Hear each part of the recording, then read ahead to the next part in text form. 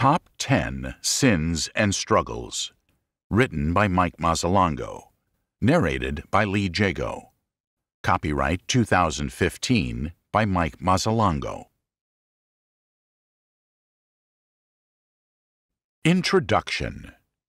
There are many reasons why people come to church. They come because it's part of their Christian duty. God commands that we not neglect worship, not forsaking our own assembling together, as is the habit of some, but encouraging one another, and all the more as you see the day drawing near. Hebrews chapter 10, verse 25. So we make it part of our spiritual practice and exercise. Some come to church for the fellowship. Being with other Christians is comforting and encouraging. Others genuinely enjoy the worship and Bible study experience and feel renewed spiritually. These are all perfectly good and biblical reasons for attending worship services. However, there are times when the real purpose of our presence at church Sunday or Wednesday is need. We need help, encouragement, answers, strength, and insight into the problems and struggles we face every day as weak and sinful human beings. Perhaps there's a trouble or illness in our marriage or family. Sometimes we feel a sense of loneliness or depression. Our struggle could be a battle with alcohol or any number of addictions. There are many Christians who have to cope with weak faith, discouragement, laziness, or negative attitudes. The list of these goes on and on. Of course, God's Word addresses all of these issues. Preachers are eager to help, to comfort, to exhort, even denounce what is evil in our lives. But there's one problem. Unlike Jesus, who knew men's hearts, modern preachers don't know what's going on in a person's life unless he is told. Unless your preacher knows what the sins and struggles you're dealing with are, he cannot effectively help you with them. It is interesting to note that people will readily tell their doctors all about their aches, pains, and symptoms in order to treat their bodies that will inevitably die. However, they're reluctant to share with their ministers the problems that threaten their souls that will live forever in heaven or hell. It is for this reason that I've conducted surveys with typical congregations to determine which are the most prevalent sins and struggles in the lives of their members, and written this book to address the top ones. This work attempts to accomplish 5 goals. 1. Identify the areas where Christians need ministry. 2. Providing teaching from God's Word that will address the areas where people have real needs. 3. Help Christians grow in maturity in dealing with sins and struggles and not just ignore them. 4. Open up the avenue of prayer on behalf of one another concerning our sins and struggles. 5. Provide practical tools from God's Word that can be used to win these battles or maintain the struggle against sin without losing faith. I believe that these are worthy goals and ones that will truly benefit us all. Number 10. Laziness. In this chapter, we'll look at the problem of laziness and how we can deal with this sin in our lives. In the beginning, God created the heavens and the earth. Genesis chapter 1, verse 1. From the very first view we have of God, we see Him doing something. In Genesis, He is creating the universe. God created man in His own image. In the image of God, He created him. Male and female, He created them. God blessed them, and God said to them, "Be fruitful and multiply, and fill the earth, and subdue it, and rule over the fish of the sea, and over the birds of the sky, and over every living thing that moves on the earth." Genesis chapter 1, verses 27 to 28.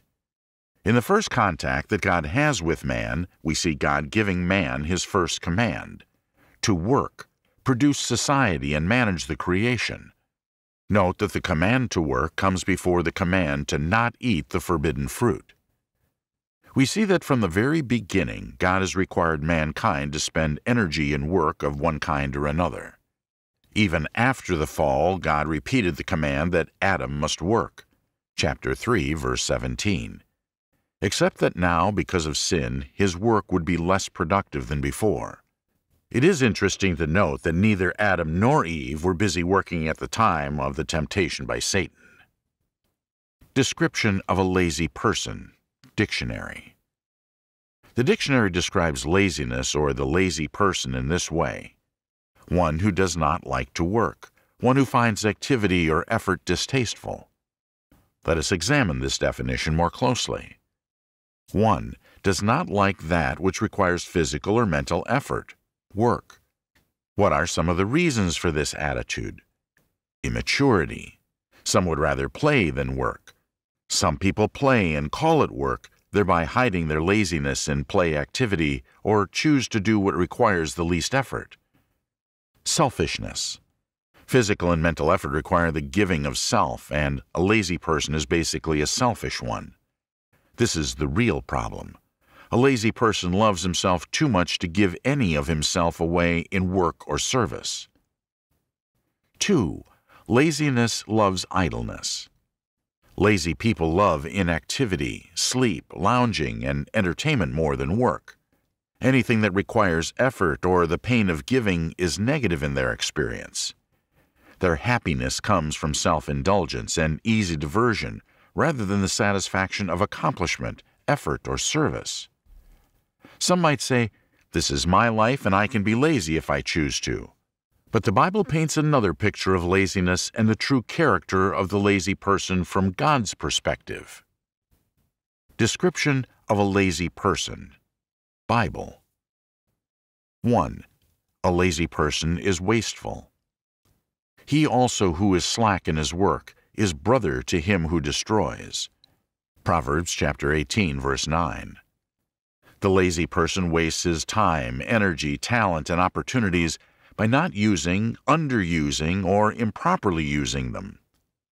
Lazy people often invest time into things which are not work, just time fillers. Remember, they avoid work and replace it with the activity they like. For example, the file clerk at a company I worked for before going into full-time ministry. She filled her day with busy work to avoid the job she had to do. Cleaned her desk, put stationery in order, talked on the phone, long breaks or lunch with pre-break routine, wrote birthday cards, shopping lists. She had her day scheduled with these so she could avoid real work as much as possible.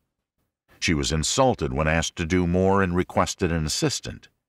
She was fired because her laziness caused her to waste the company's time and money.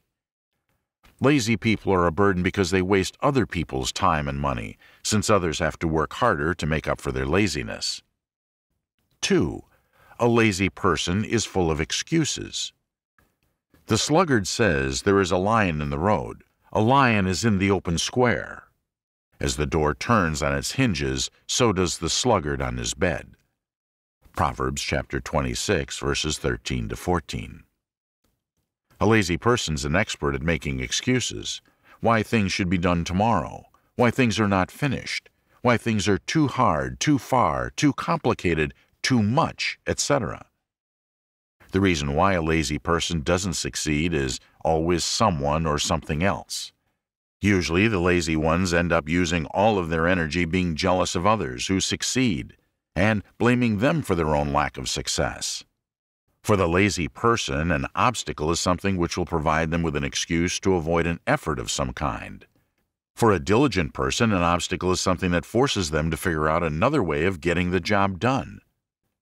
3. A lazy person is wise in his own eyes. The sluggard is wiser in his own eyes than 7 men who can give a discreet answer. Proverbs chapter 26, verse 16. Lazy people know everything. They know all the answers. You can't tell them anything. But the truth of the matter is that lazy people avoid 2 things at all costs: effort and truth. It's a vicious cycle. If they admit the truth, their problem is laziness. They'll have to work, make an effort, and they don't like this. So the most effort they make is to avoid the truth. The danger of laziness. Sins are sins because they can harm us in some way or another. Laziness presents a real danger to those who are guilty of this sin. 1. Laziness leads to poverty. Proverbs chapter 6, verses 6 to 11, chapter 10, verse 4, chapter 19, verse 15. Not just physical poverty, but emotional and spiritual poverty as well. Lazy people make no effort for physical things, so they won't do it for emotional or spiritual rewards as well. 2. Laziness leads to shame. Proverbs chapter 10, verse 5 and verse 26. A disordered life caused by laziness brings shame on those who depend on you. Those things that bring honor to a person come with effort. A distaste of making an effort brings the opposite, shame. 3. Laziness leads to dissatisfaction. Proverbs chapter 13, verse 4. Eventually, one's laziness robs that person of the many joys in life that others have. Lazy people who don't acknowledge the truth grow envious of others and depressed about their own condition. 4. Laziness leads to slavery. Proverbs chapter 12, verse 24. Lazy people still want things, but become indebted to others for them. It takes no effort to create debt, but lots of effort to pay them off. So not all poor people are lazy, but most lazy people end up being poor financially, emotionally, and spiritually. And this is not someone else's fault. It is not bad luck, lack of opportunity, or talent. It is just plain laziness. How to deal with the sin of laziness. Enough about the sin itself. Let's examine some ways to deal with it. No one is 100% lazy. It is one of the many sins that we all have to deal with at one time or another. Some are more prone to this sin, just as some are more prone to anger or sexual sins. However, if this is the sin you struggle with, here are some ways to effectively deal with it. 1. Acknowledge the truth. This is the hardest step for any sin, to actually admit that this one is true for us. Nothing that you need in order to help you change will come to you, or be given to you if you do not confess your fault first. If we say that we have no sin, we are deceiving ourselves and the truth is not in us. If we confess our sins, He is faithful and righteous to forgive us our sins and to cleanse us from all unrighteousness. If we say that we have not sinned, we make Him a liar, and His word is not in us. 1 John chapter 1, verses 8 to 10. The forgiveness for the sin itself and all that it has caused, plus the power to overcome it, begins here. 2. Repent. Once you acknowledge the hard truth about yourself, you can begin to change. People don't usually change because they either don't know, don't believe, or are in denial about the truth concerning themselves. However, if you accept that laziness is really a sin you're guilty of, here are 3 things you can actually think and do to bring about a meaningful change. A. Recognize and accept that you have to work. That you work or make an effort to find work is God's will for you. You're happier and healthier when you obey His will in this matter. B. Do it now. Don't put off until tomorrow what can be reasonably done now. Procrastination is the lazy man's effort at working. He sees the task and makes the effort to put it off until later, promising to work tomorrow. The effort will always be made, but in the future. When the future comes, the effort is always rushed at the last minute, sloppy and full of excuses. Putting off is a habit. It needs to be replaced with a new habit, doing it now. This is true repentance. It requires faith to do things now and not wait until the time is right, or everything is perfect, or you feel like it. If it has to be done, do it now. Repentance from laziness means you have to work, and you should do things right away. C. Have a Christian's attitude towards the work that you do. To care for your work and to do it well is a witness of your faith. The purpose of work is not just to counterbalance laziness or provide for our needs, but also to provide for others in need. Ephesians chapter 4, verse 28. We must remember that our work is an offering of service to God, not men. Colossians chapter 3, verses 22 to 24. People without Christ see work as a means to an end. I work to produce wealth, power, comfort, and satisfaction. Solomon says that here on earth, work is man's greatest source of comfort and joy. Ecclesiastes chapter 2, verse 24. But for the spiritual man or woman in Christ, work is much more than this. For them, work is a witness of an honorable life before society, an expression of love for one's family as well as those in need, a sincere offering of love and service to God in Christ. A Christian can, in good conscience, achieve riches, power, and satisfaction from work, but realizes that these things are not the objectives of work.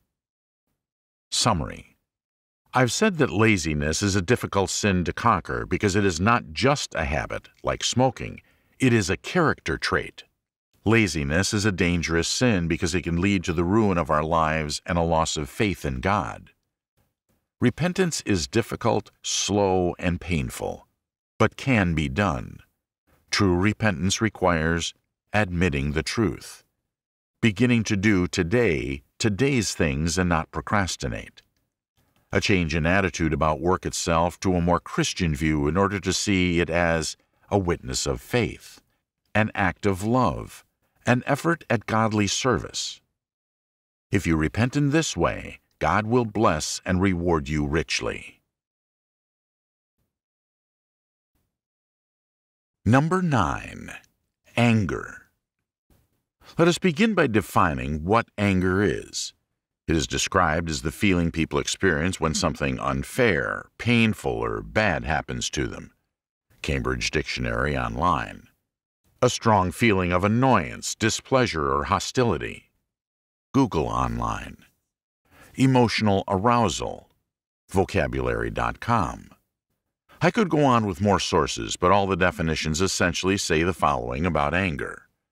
It is an emotion like happiness, surprise, or sadness. It is usually provoked by some negative event. For example, it occurs when we receive or witness unfair treatment, humiliation, surprise, inconvenience, aggression, etc., towards ourselves or people and things we care about. It is a strong emotion that can easily lead to other more destructive emotions and behaviors like resentment, hatred, revenge, and violence. Anger is a very common emotion. Everyone becomes angry at one time or another, since it is usually the first reaction we seem to experience when facing negative things. For many, however, it is the go-to emotion, whenever things, big or small, do not go their way. All by itself, anger is not a bad thing. It is what anger leads us to do that turns this emotion into a sin. There are various ways to describe the types of anger that we feel. For example, 1. Hasty and sudden anger. The impulse when one is threatened or harmed physically or psychologically, a reaction of self-preservation. 2. Settled or deliberate anger, reaction to unfair treatment or deliberate harm by another. This is often referred to as righteous indignation or a strong desire for justice. 3. Disposal anger, anger as a character trait, a person who is constantly irritable, grouchy, and given to having a bad temper. 4. Passive-aggressive anger. This is anger collected and stored from the small slights and insults that some people feel that others are unconsciously directing at them. Their reaction is to sabotage any effort to have or improve relationships as a way of punishing those who offend them. The first 2 types of anger are episodic, meaning that they happen from time to time in response to outside stimuli. The third and fourth are always present as part of one's character, not as a response to outside events, but the normal state of that person despite events. No matter what type of anger or how anger is triggered in you, anger is sinful when it becomes the fuel to say and do things which are wrong or hurtful. Biblical examples of anger fueling sin. Cain. Now the man had relations with his wife Eve, and she conceived and gave birth to Cain. And she said, I have gotten a man-child with the help of the Lord. Again she gave birth to his brother Abel. And Abel was a keeper of flocks, but Cain was a tiller of the ground. So it came about in the course of time that Cain brought an offering to the Lord of the fruit of the ground. Abel, on his part, also brought of the firstlings of his flock and of their fat portions. And the Lord had regard for Abel and for his offering, but for Cain and for his offering he had no regard. So Cain became very angry, and his countenance fell. Then the Lord said to Cain, "Why are you angry, and why has your countenance fallen? If you do well, will not your countenance be lifted up? And if you do not do well, sin is crouching at the door, and its desire is for you, but you must master it." Cain told Abel his brother. And it came about when they were in the field that Cain rose up against Abel his brother, and killed him. Genesis chapter 4, verses 1 to 8. Note that Cain's anger flared up as a result of rejection. God let Cain know that his sacrifice was not acceptable. Anger is a legitimate first response to rejection. We are surprised, hurt, and offended. The problem for Cain was how he would respond to this rejection beyond his legitimate moment of anger. In verses 6 to 7, God tries to help Cain sort out his feelings by pointing to the reason for the rejection of his offering. He has not done well. There is a sin or sins in his life that renders his sacrifice unacceptable. God warns of the danger awaiting him if Cain fails to deal with this sin. In his case, the anger he felt was a sign that there was something wrong in his life, something he needed to change. We're never told what that was. In 1 John chapter 3, verse 12, the Bible says that Cain's actions were evil, but not what these actions were. What we do know is that his anger festered and grew into hatred and resentment of his brother Abel, whose sacrifice and conduct was acceptable. Repressed anger, left to boil, will soon look for and find a way out. That release is usually directed at some innocent soul who is perceived to be the cause of the anger. In Cain's case, God tells him that Cain himself is the cause of the rejection and subsequent anger in his heart. Unable to accept or acknowledge this, Cain targets his brother as the cause of his rejection and ultimately kills him. In Cain's case, God's rejection and discipline led to anger, which gave birth to jealousy, which in turn created resentment, and this festering resentment drove Cain to murder his brother. Moses. When the sons of Israel, the whole congregation, came to the wilderness of Zin in the first month, and the people stayed at Kadesh. Now Miriam died there and was buried there. There was no water for the congregation, and they assembled themselves against Moses and Aaron. The people thus contended with Moses and spoke, saying, "If only we had perished when our brothers perished before the Lord." Numbers chapter 20, verses 1 to 3. Here we see another example of anger and what it can lead to. In this story, the cause of the anger was frustration. Moses led the Jewish people out of Egypt as God performed miracles among and through Moses and Aaron, his brother. The Pharaoh eventually let the people go because the miraculous plagues that God punished his country with were crippling it financially and demoralizing the Egyptian population. Moses, despite the fear, complaining, rebellion, and lack of faith or gratitude among the Jews, continued leading these people for decades. At one time, he even asked God to take him in death in order to save the Israelites from God's wrath because of their complaints and disobedience. In this episode, the people once again complain because of a lack of water, and they give in to self-pity, asking why God has saved them if it is only to bring them into the desert to die of thirst. Moses goes to God in prayer to ask for help, and the Lord tells Moses to take the rod of Aaron and go speak to the rock, and water will come forth to provide for the people. In verses 9 to 11, we see Moses take the rod, but out of anger caused by his frustration. He first scolds the people and then strikes the rock twice with his rod. The water does come out of the rock, but in doing it in this way, striking the rock instead of merely speaking to it as God had commanded him, Moses sinned. 1. He addressed the people in an angry way despite the fact that God had not given him any message to deliver. 2. He struck the rock instead of speaking to it, which showed his lack of faith. In Exodus chapter 17, verse 6, in a similar situation, Moses was told to strike a rock once with his rod, and water came forth miraculously. In this instance, he was told to simply speak to the rock. That he ignored this command and went back to an earlier method to draw water, striking the rock, showed his doubt.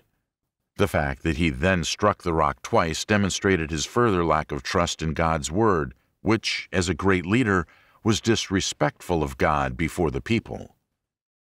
I do not want to belabor the details of how Moses sinned, but rather point out to you the ultimate price paid for this disobedience.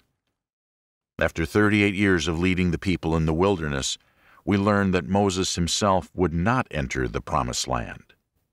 Soon after this, his brother Aaron would die, and Moses would spend the next 2 years preparing the people and Joshua for their entrance into the Promised Land without him. In his case, frustration led to anger, and this anger led to a loss of faith, which caused his disobedience and its resulting punishment. David, 1 Samuel chapter 25, verses 2 to 42.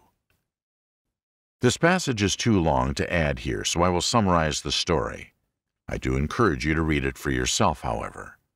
Here we have another example of a person experiencing great anger. But in this story, we see David avoiding the negative results of this emotion. This episode takes place before David is crowned king, and while he and his ragtag army are on the run from Saul. David had been anointed king in place of King Saul by Samuel the prophet, but not as yet recognized by the people. One of the ways that he was building trust with the people was by providing protection from roving bands of thieves and foreign soldiers who attacked the helpless farmers and shepherds who lived in the countryside, far from the larger cities protected by Saul's troops. One such person was Nabal, a rich businessman who owned livestock. Throughout the year, David's men had protected Nabal's shepherds and herders, and at the end of the season, David sent some of his men to collect a portion of the flock in return for his services. Notice Nabal's response and David's reaction. When David's young men came, they spoke to Nabal according to all these words in David's name. Then they waited. But Nabal answered David's servants and said, "Who is David, and who is this son of Jesse? There are many servants today who are each breaking away from his master. Shall I then take my bread and my water and my meat that I have slaughtered for my shearers, and give it to men whose origin I do not know?" So David's young men retraced their way and went back, and they came and told him according to all these words. David said to his men, "Each of you gird on his sword." So each man girded on his sword. And David also girded on his sword, and about 400 men went up behind David, while 200 stayed with the baggage. 1 Samuel chapter 25, verses 9 to 13. May God do so to the enemies of David, and more also, if by morning I leave as much as one male of any who belong to him. 1 Samuel chapter 25, verse 22. So here we see David's anger kindled by a number of things. Injustice. He was being denied what was his due. Frustration. His work would not yield any of the supplies that he needed for the care of his men and their families. Insult. Nabal dismissed his claim to the throne and referred to him as a runaway slave. Note that he is immediately consumed by his anger, and it leads him to seek revenge. The story then changes scenes and describes what Abigail, Nabal's wife, did to save not only her husband and her household, but also prevent David from committing a terrible sin out of anger. She learns of the situation, prepares the needed supplies that were originally denied David's men, and races to meet the young king before he arrives. Let us read part of her appeal to him. "Please forgive the transgression of your maidservant, for the Lord will certainly make for my lord an enduring house, because my lord is fighting the battles of the Lord, and evil will not be found in you all your days. Should anyone rise up to pursue you and to seek your life, then the life of my lord shall be bound in the bundle of the living with the Lord your God. But the lives of your enemies he will sling out as from the hollow of a sling. And when the Lord does for my lord according to all the good that he has spoken concerning you, and appoints you ruler over Israel. This will not cause grief or a troubled heart to my Lord, both by having shed blood without cause and by my Lord having avenged himself. When the Lord deals well with my Lord, then remember your maidservant." 1 Samuel chapter 25, verses 28 to 31. Note how Abigail diffuses the situation. She apologizes and takes responsibility. She brings the supplies in an attempt to make things right. She acknowledges the insult, but warns David about the consequences that would result in his hasty revenge. As king, he would have the innocent blood of Nabal's workers on his hands. By asking him to remember her when he becomes king, she acknowledges his true position and submits to it. We know the end of the story. David accepts her gifts and turns away from his plan. Abigail tells her husband what she did, and he dies of a heart attack. Later on, we learn that David marries this rich widow and his food supply problem is taken care of. The story of David and Abigail shows how quickly sudden anger and an immediate response to it can lead to disaster. I believe that the modern phenomenon of road rage works in this way. One minute you're driving to work, and the next you're screaming death threats to a stranger who insulted you with the manner of his driving. Heaven help the situation if you or the other driver has a gun in his vehicle. Actually, Abigail and David's story provides some good lessons about what to do when provoked to anger, because we cannot eliminate anger from our lives. There will always be situations that cause anger in us. Sometimes God is using our anger, like Cain, to get our attention about something. Sometimes it is a sign of fatigue, weakness, or misunderstanding. Moses. Or at other times a temptation to lead us into sin. David. Prayer helps us to see past the emotion to the cause. Asking, "Why am I angry?" often takes the fuel out of the fire. When you find yourself angry, therefore, here are a few things to do in order to deal with this powerful emotion. 1. Pray. Note that David, the one chosen by God to be king, did not pray or seek God's counsel before strapping on his sword. Our prayers in such situations should not be to ask God to take away our anger. It should be to seek wisdom and understanding as to why we are angry. What is going on here? Help us, Lord, to avoid a foolish or sinful response to our anger. 2. Slow down. Anger usually causes us to act or react quickly and say or do things we often regret. Slowing down helps us to get control of ourselves. For example, it was a good thing David had a long ride to get to Nabal's house. It gave him time to cool off. I found that when possible, I'll give something that angered me 24 hours to cool off. I usually see things more clearly then, and because of this, manage a better reaction.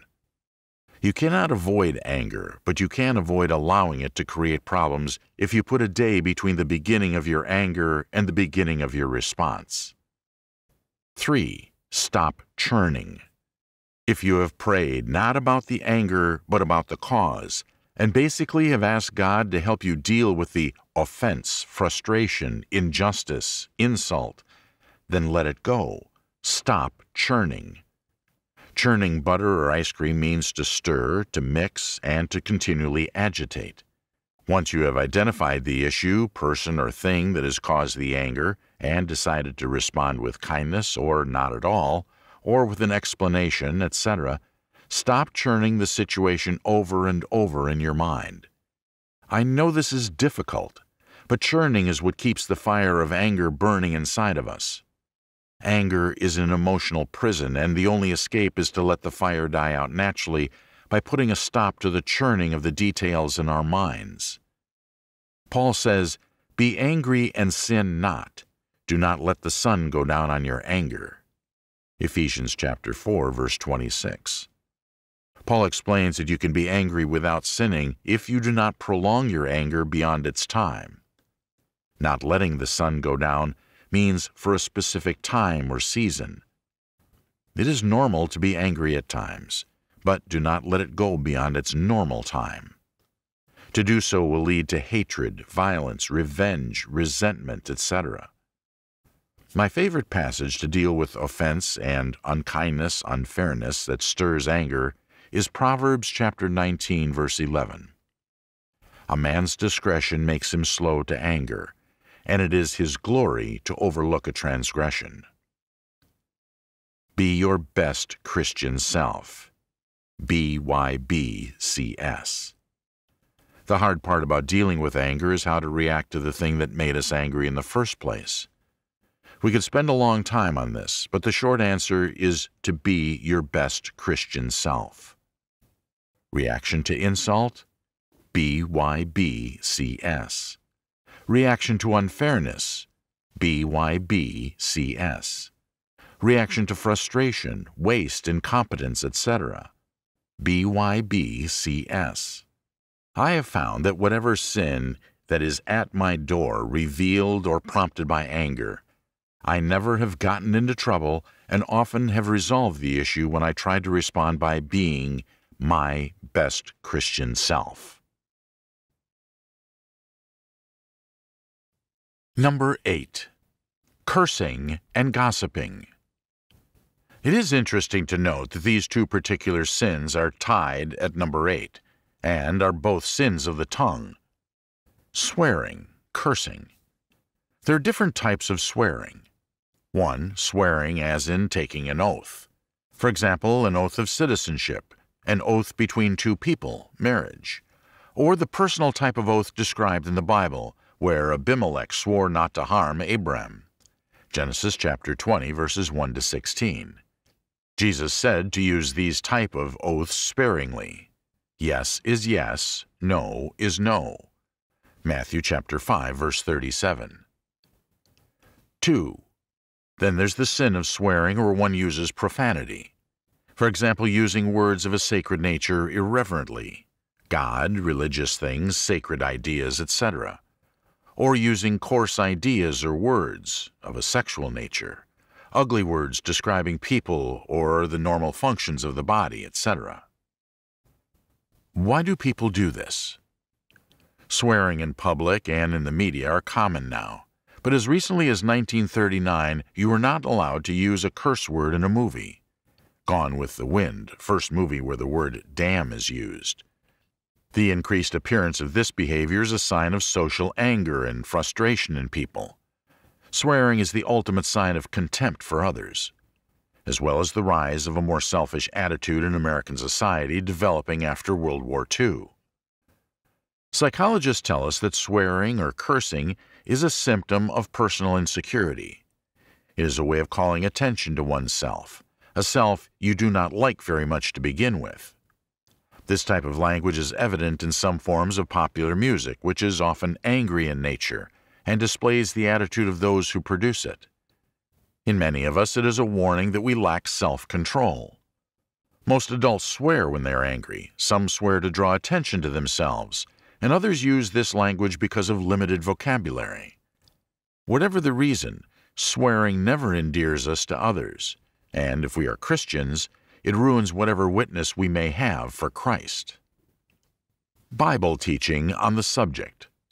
Although there is a lot of bad language in our society, it is not a new problem. Both the Old Testament and Jesus, along with his apostles in the New Testament, talked about this issue. You shall not take the name of the Lord your God in vain, for the Lord will not leave him unpunished who takes his name in vain. Deuteronomy chapter 5, verse 11. This command demanded that we protect the integrity of God's name. His name represented his essence, and to defile it was sinful. You brood of vipers, how can you, being evil, speak what is good? For the mouth speaks out of that which fills the heart. The good man brings out of his good treasure what is good, and the evil man brings out of his evil treasure what is evil. But I tell you that every careless word that people speak, they shall give an accounting for it in the day of judgment. For by your words you will be justified, and by your words you will be condemned. Matthew chapter 12, verses 34 to 37.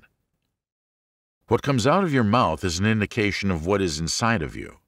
Liars speak lies, impure speak impurities, haters of God swear, and good men and women speak truth in clean and encouraging words.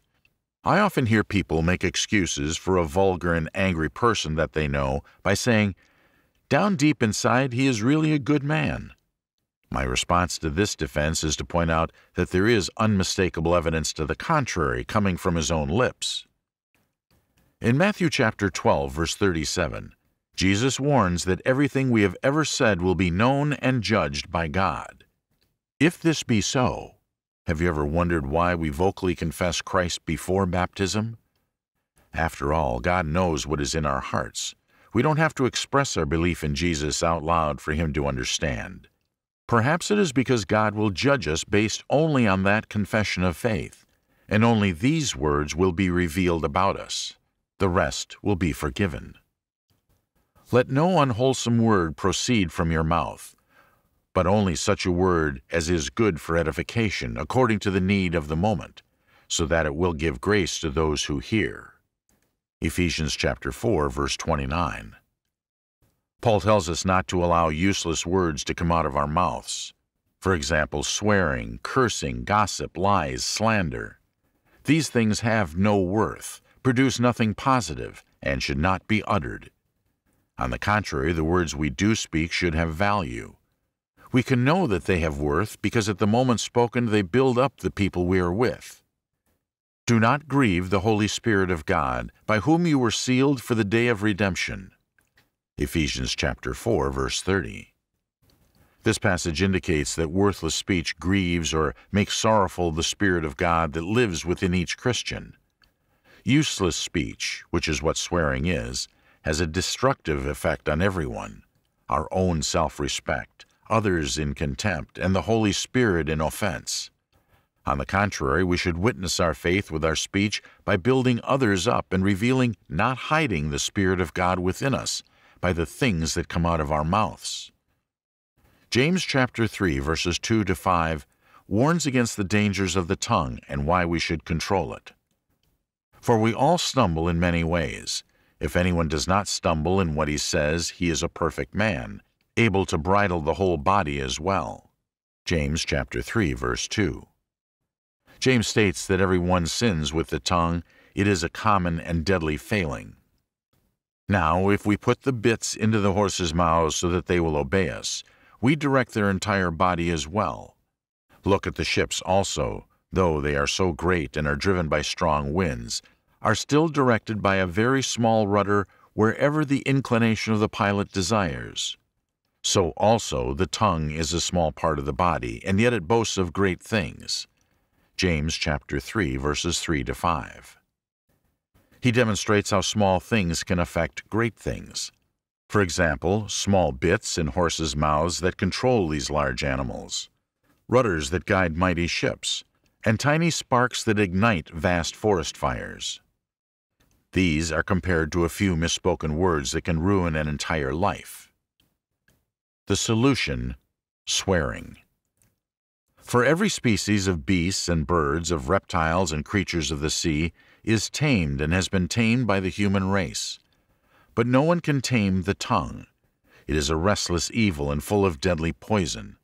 With it we bless our Lord and Father, and with it we curse men, who have been made in the likeness of God. From the same mouth come both blessing and cursing. My brethren, these things ought not to be this way. Does a fountain send out from the same opening both fresh and bitter water? Can a fig tree, my brethren, produce olives, or a vine produce figs? Nor can salt water produce fresh. James chapter 3, verses 7 to 12. Bad language of all types exists in the world, and we hear it all of the time. The solution is to not add to it ourselves and learn to control our tongues. We cannot control others, but we can influence them. In verses 7 to 12, James tells us that we have the choice of blessing or cursing, but only one instrument with which to do both: the tongue. We need to learn to do one consistently because we cannot do both and be pleasing to God. Continuously producing fresh water from our fountains is difficult, but possible if we learn to do the following. 1. Control our tempers. We need to find acceptable ways of expressing our passionate feelings and better ways to dissipate negative energy caused by frustration and adversity, instead of violent outbursts that include swearing.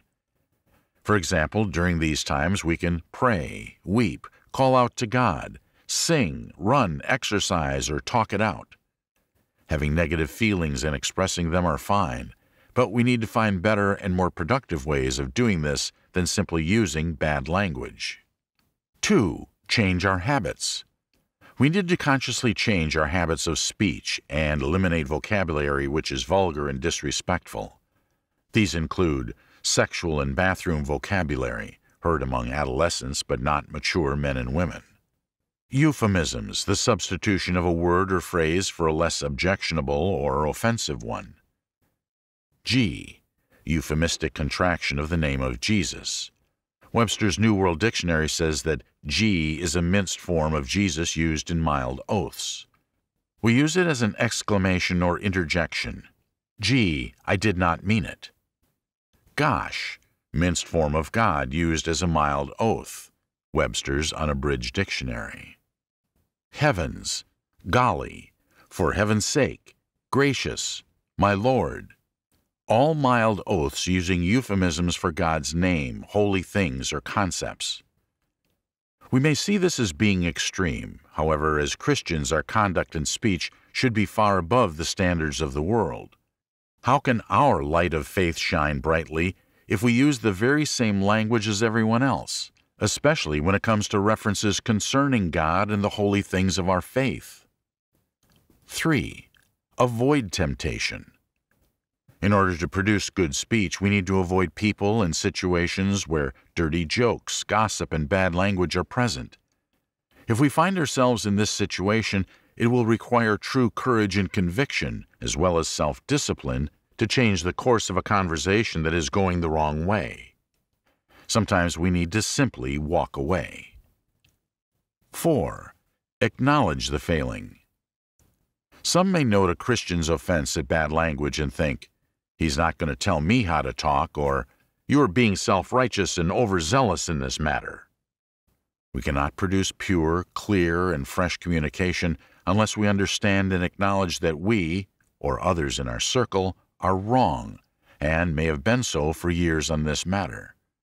We need to learn to say, I have used bad or offensive language, and apologize for it when we lose our temper, or unwisely tell a story that uses vulgar or coarse language. Learning to acknowledge to God and others that we have used poor language and intend to do better is the first step in gaining self-control. 5. Fly with eagles. The old adage, if you want to fly like an eagle, don't hang around with the chickens, is true when referring to the use of bad language. We have to develop friendships and habits that create a building atmosphere if we want to affect real change. This means avoiding people who spend all their time complaining, swearing, and gossiping. Spiritual wisdom leads us to drink from the fountain of those who have pure water, and in doing so, we will eventually produce clean water as well. Summary 1. Swearing is the use of coarse language and the improper use of sacred names or concepts in our everyday communication. People swear for various reasons, but usually because of frustration, lack of self-control, low self-esteem, ignorance, or immaturity. The Bible teaches us that what comes out of our mouths is an indication of what is in our hearts, and one way to purify our hearts is to guard carefully what comes out of our mouths, because we will be judged for this. Set a guard, O Lord, over my mouth. Keep watch over the door of my lips. Psalm 141, verse 3. The best way to avoid swearing and evil communication is to experience the joy that comes from saying what is right and good, as well as hearing it said to us. Gossip. Butch Adams, mydailypause.org, says that gossip is a sin because it goes against both the basic command to love our neighbor and the direct command from Jesus as Christians to especially love the brethren. Gossip is the revealing and sharing of negative things about others. This type of communication is gossip because it is done without the person in question's knowledge or permission, and usually shared without confirmed facts. Speech is gossip when you reveal or share what you know is true, concerning a negative thing about another. Speech is malicious gossip when what you share is based simply on rumor and innuendo, and meant to harm. Either way, gossip harms everybody involved. The source of the gossip betrays a confidence or is guilty of spreading a hurtful truth or a damaging lie about another. The carriers are hurt because they share in the original sin and contribute to its amplification. The victim is hurt because whether the information is true or not, a negative thing is attributed to them which they will have to bear from now on. The damage caused by gossip can rarely be undone. Gossip, therefore, is a serious sin because it violates the basic command to love one another, does serious damage to many people, and is not easily repaired. Gossip and the Bible. At least 3 of the New Testament writers teach us about this sin, a sin that is a common problem among believers. Paul the Apostle. Let no unwholesome word proceed from your mouth, but only such a word as is good for edification according to the need of the moment, so that it will give grace to those who hear. Do not grieve the Holy Spirit of God, by whom you were sealed for the day of redemption. Let all bitterness and wrath and anger and clamor and slander be put away from you, along with all malice. Ephesians chapter 4, verses 29 to 31. Note that Paul includes gossip, slander in the same category as anger, malice, wrath, and bitterness. It is interesting that in this verse the conjugation "and" is used to link all of these words, suggesting that they are equal in their degree of wrongness and potential for harm. Paul says that Christians should put this kind of speech away from themselves. Do not speak against one another, brethren. He who speaks against a brother or judges his brother speaks against the law and judges the law. But if you judge the law, you are not a doer of the law, but a judge of it. There is only one lawgiver and judge, the one who is able to save and to destroy. But who are you who judge your neighbor? James chapter 4, verses 11 to 12. Gossip has an element of judgment in it, since we not only pass along the failings or foolishness of others, we also render a silent judgment of them as well. In this context, James asks, who are you to judge another person by making known their weaknesses or criticizing them? Only God can judge because He is without sin, knows the law perfectly, and also knows the individual completely. Therefore, His judgment is perfect. Criticism and the gossip that surrounds it tend to put the gossiper in the role of judge, a position only God has a right and the ability to fulfill. Even courtroom judges have to qualify for their positions and are guided by laws, as well as the rules of evidence, so as to not be influenced by hearsay, gossip, or rumors. They are supposed to judge impartially according to proven facts and the rules of law, things that are usually absent when people engage in gossip. Peter the Apostle. Therefore, putting aside all malice and all deceit and hypocrisy and envy and all slander. 1 Peter chapter 2, verse 1. Peter echoes Paul's instruction to put aside this type of speech, but adds the idea that the reason we do these things is because we like it and desire to hear and traffic in gossip. For example, "Have I got a story for you?" This common phrase that often precedes some type of gossip suggests that both the speaker and the trafficker in the gossip enjoy and relish the experience. Peter's admonition is to cultivate a desire for the spiritual nourishment that comes from God's Word, like babes are anxious for their mother's milk, pure milk, and not the toxic mix of hearsay, hypocrisy, and the envy that is often the motivating factor for gossip in the first place. For example, "Have you heard? Betty bought a new car. Her other one was only 5 years old. Must be nice being a lawyer's wife." Unlike gossip, the motivation for feeding on God's Word is the fact that it was through this Word that we learned of Christ and His sacrifice for us. How can we accept and enjoy this gift and participate in destructive gossip at the same time? The solution: gossip. Like every sin and bad habit, the solution requires effort and the practice of different kinds of speech. Here are a few things to learn in order to deal with the sin of gossip. 1. Learn to apologize. A man's pride will bring him low, but a humble spirit will obtain honor. Proverbs 29, verse 23. If you sin with your tongue, repent with your tongue. Apologize to the one you have gossiped about, as well as the one you have drawn into sin by gossiping with. This will discourage the desire to receive or traffic in gossip in the future, and will be a painful yet effective way to cultivate humility and cut down on gossip in your own life. Do this a couple of times, and I assure you that people will not want to share gossip with you. 2. Learn to hold your tongue. When there are many words, transgression is unavoidable, but he who restrains his lips is wise. Proverbs 10, verse 19. Even a fool, when he keeps silent, is considered wise. When he closes his lips, he is considered prudent. Proverbs 17, verse 28.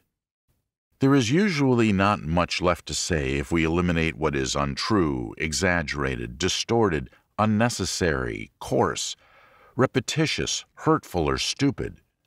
We do not always have to say everything that passes through our minds or reported to us by someone else. Doing so is a form of pride.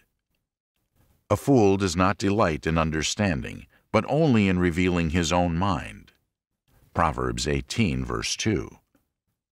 Learn to filter what comes into our hearts and goes out of our mouths through the spiritual quality control provided us by God's Word.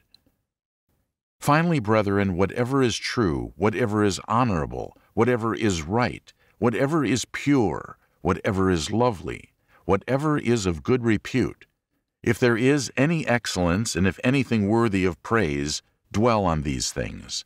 The things you have learned and received and heard and seen in me, practice these things, and the God of peace will be with you. Philippians chapter 4, verses 8 to 9. Note that the reward for correctly filtering and processing the things we hear, say, or repeat is peace, the exact opposite of what is produced by gossip. 3. Learn how to say the right thing at the right time. The wise in heart will be called understanding, and sweetness of speech increases persuasiveness. Proverbs 16, verse 21. Like apples of gold in settings of silver is a word spoken in right circumstances. Proverbs 25, verse 11. God has given us the ability to speak in order to praise Him, express ourselves, and communicate and bless one another. It takes time and practice, but we need to consciously learn to do these things in a wise and gracious way. As Christians, we do not always have the opportunity to use our speech to confess Christ. But if our speech is coarse, foolish, and full of gossip, no one will take our witness for the Lord seriously when that moment comes. You see, not only God judges us for what comes out of our mouths, our brethren and non-believers do as well. Summary 2.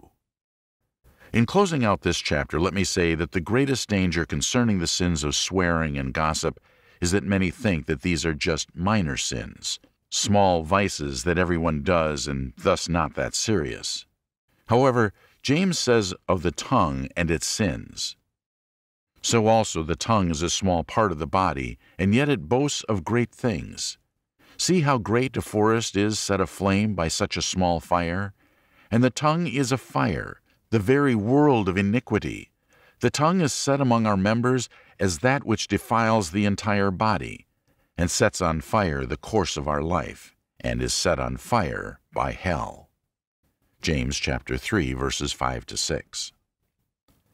I point this out for those who have problems in these areas, so you'll take seriously the lessons about these sins, and make a genuine effort to eliminate them from your lives, because the reward, peace, is so great, and the punishment for these, hell, is so awful. Number 7. Pride. In the Bible there are several root words in both the Hebrew and Greek language that are translated into the English words pride or proud. These Hebrew or Greek words in various forms also combine to give us other words which are similar to pride: haughty, vain, boastful, arrogant, disdainful, high-minded, etc. There are many words used to describe the different shapes and manifestations of pride. But whatever the words, they always go back to the source attitude, which is pride. The Hebrew and Greek words translated into English as the words pride or haughtiness are quite descriptive of this particular sin. For example, in the Old Testament, the Hebrew word for pride meant to mount up or to rise, to be insolent, to swell or to be high up, to appear above, to ascend, to aspire to majesty, haughtiness, to presume. In the New Testament, the Greek words used to describe pride meant the following: to inflate, to boast or brag, to consume without fire, smoke. All of these words were used to describe the sin of pride. The words give us a picture or idea of what pride is, but not necessarily how it is a sin. Basically, the sin of pride occurs when we, in some way, leave or refuse to occupy our proper place in God's design. Pride is usually exhibited in three ways. 1. When we improperly estimate our worth. For through the grace given to me, I say to everyone among you, not to think more highly of himself than he ought to think, but to think so as to have sound judgment, as God has allotted to each a measure of faith. Romans chapter 12, verse 3. We often read or hear about people who have low self-esteem and the many problems that this personal condition causes. Pride is the opposite problem. A proud person has too high an esteem of himself or herself. This heightened self-esteem is exhibited in a variety of ways. Arrogance, thinking one's rights are primary over others. The complete disregard for other people's feelings or rights. Boasting, setting forth one's own talents, possessions, and actions as superior because they are one's own. Self-righteousness, assuming that our conduct, our ideas, or lifestyle are better because they stem from ourselves. Haughtiness, to assume that we are essentially more valuable because of the position we hold in society. For example, royalty or movie stars.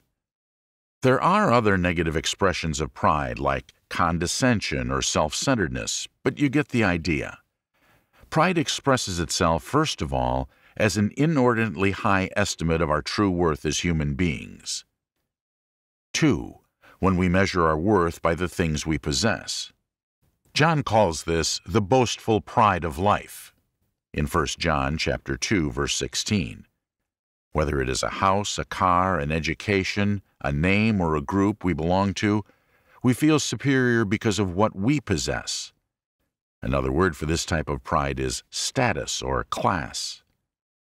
Much of the advertising on television or online appeals to this desire within people. The approach is, if you own this, car, TV, jeans, makeup, etc., you will be special, unique, better, smarter, or cooler than those who do not possess these items. This is why some people will pay an extra 30% for a product with a particular emblem on it. This is pride by identification, vicarious pride, or pride by exclusivity. We assume a special status by associating with someone famous or owning something that makes us better somehow than those who do not possess these things. 3. Pride as self-sufficiency. This type of pride exists in those who feel or believe that they are sufficient unto themselves. These are the people who believe that they and they alone control their own lives, and that whatever they have or have achieved is the result of their own efforts. They describe themselves as self-made people. They take great pride in their accomplishments and agonize over their defeats. These are the ones Paul refers to in Romans chapter 1, verse 22, when he says, professing to be wise. This type of pride begins with self as the center of the universe and measures all else in the context of how it will positively or negatively affect self and one's sufficiency. There may be other types of proud behavior, but they can easily be fitted into one of these three categories. Exaggerated self-worth, elevated status derived from things, and the desire to be totally self-sufficient. The sin of pride. Now that we have briefly described the sin of pride and how it is generally manifested, let us see why this attitude is considered sinful. 1. Exaggerated sense of worth. When we exaggerate our true value, we're guilty of lying about ourselves. Pride in this sense is a delusion about self and who we really are. This false sense of self begins in our hearts. For from within, out of the heart of men, proceed the evil thoughts, fornications, thefts, murders, adulteries, deeds of coveting and wickedness, as well as deceit, sensuality, envy, slander, pride, and foolishness. Mark chapter 7, verses 21 to 22. Isaiah explains that the root of pride is the desire to leave our place beneath the sovereignty of God and rise to a new and higher place, even putting ourselves above Him. Isaiah chapter 14, verses 12 to 16. Paul says that this sin is so pervasive that it infiltrates everyone's heart to some degree or another. 2 Corinthians chapter 12, verse 7. It is the evil thought that somehow we're better than what God sees us as, or for those who don't believe in God, better because of the value we place on ourselves. It is this thought within our hearts that drives the arrogance, boasting, self-righteousness, and haughtiness. 2. Pride in possessions. When it comes to pride based on the value of our possessions, the sin here is idolatry. When we draw our value and personal worth from the things we own, we're giving to these things the credit for who we are. This is a form of worship. If a person does this, he's investing his hope for self-worth and value in something else other than God. The worship of an idol is not only confined to bowing down before a statue or image. It includes making gods out of the things we acquire or pursue by thinking they can make us better or happy. The psalmist said in Psalm 52, verse 7, "Behold the man who would not make God his refuge, but trusted in the abundance of his riches and was strong in his evil desire." We can derive satisfaction from our accomplishments and possessions. This is normal.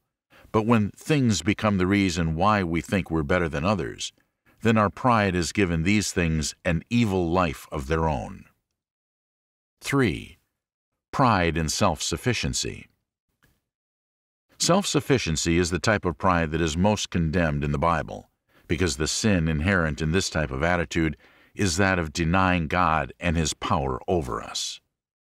Exaggerating our worth or elevating our worth through things, these are sins that are committed with the knowledge of God. Self-sufficiency, however, says that I don't need God, or there is no God, there is only me. As far as my world is concerned, I am God.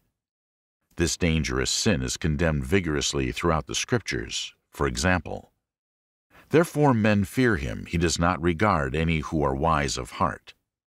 Job chapter 37, verse 24. "The wicked in the haughtiness of his countenance does not seek him. All his thoughts are, there is no God." Psalm 10, verse 4. "There are 6 things which the Lord hates, yes, 7 which are an abomination to him: haughty eyes, a lying tongue, and hands that shed innocent blood." Proverbs chapter 6, verses 16 to 17. "There's a kind who is pure in his own eyes, yet is not washed from his filthiness." Proverbs chapter 30, verse 12.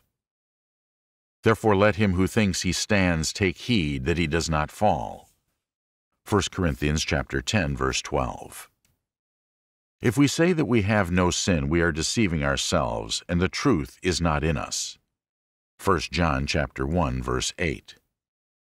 To think that our position, talent, health, or our very existence are somehow achieved apart from God is sinful, disrespectful, and ingratitude.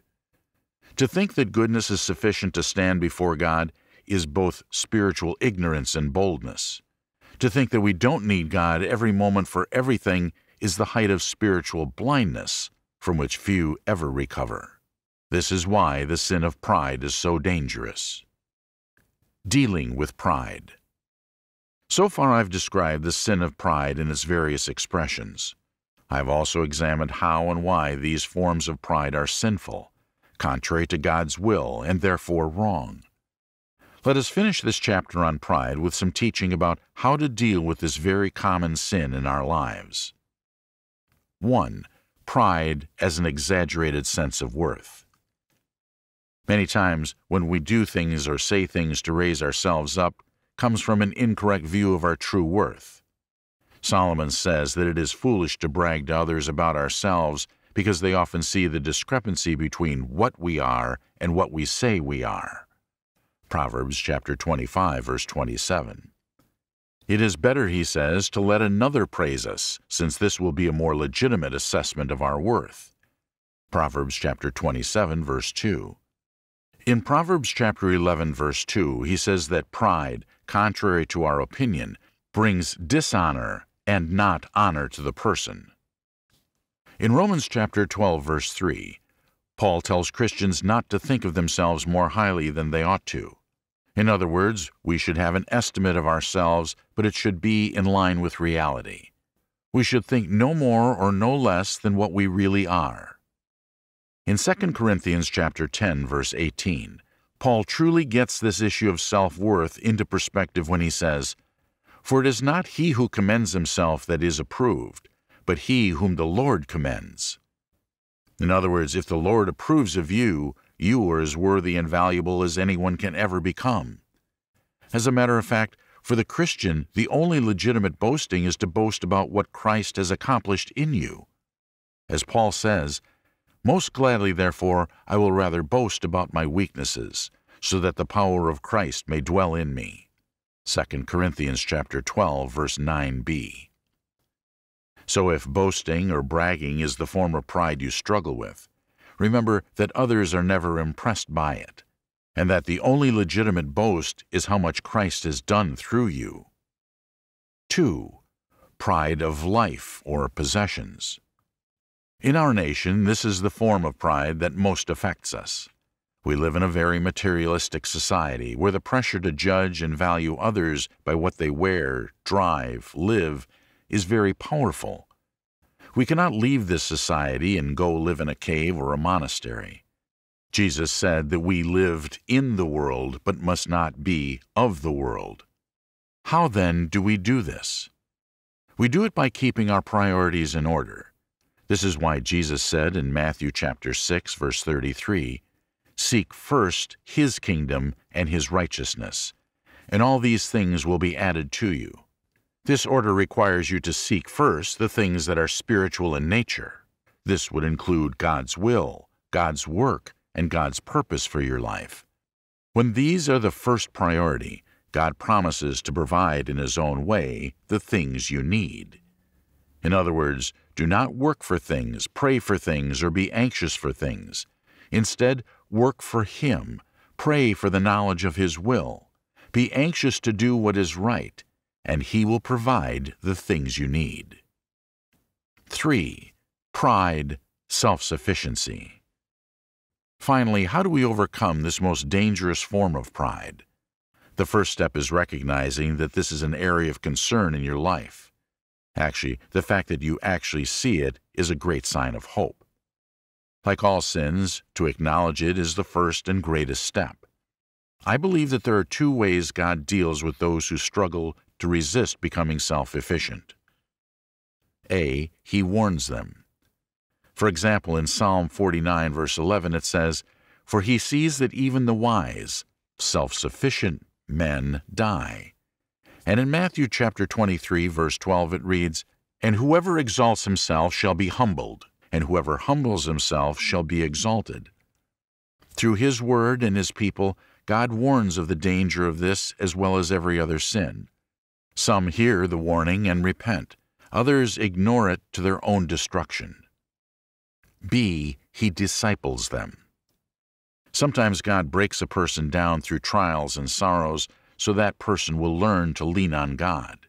For example, Nebuchadnezzar, the Babylonian king, went mad for several years before he regained his sanity and acknowledged God. Another example of this is Paul the Apostle, who was given a physical limitation so he would more closely depend on God. In the end, what God wants is for us to completely rely on His Word, His provision, His timing, His mercy, His Son, and His church, in order to become whole and pleasing in His sight. We lose our self-sufficient streak of pride when we are often in His Word, often in prayer, patient for His will to be done, kind and generous towards others before self, following His Son and serving His church. When this is our lifestyle, we've learned to die to self and live for Christ, and pride will no longer be our master. Number 6. Neglecting church. We continue with our survey results of the top 10 sins and struggles by looking at the problem of church neglect, which came in at number 6.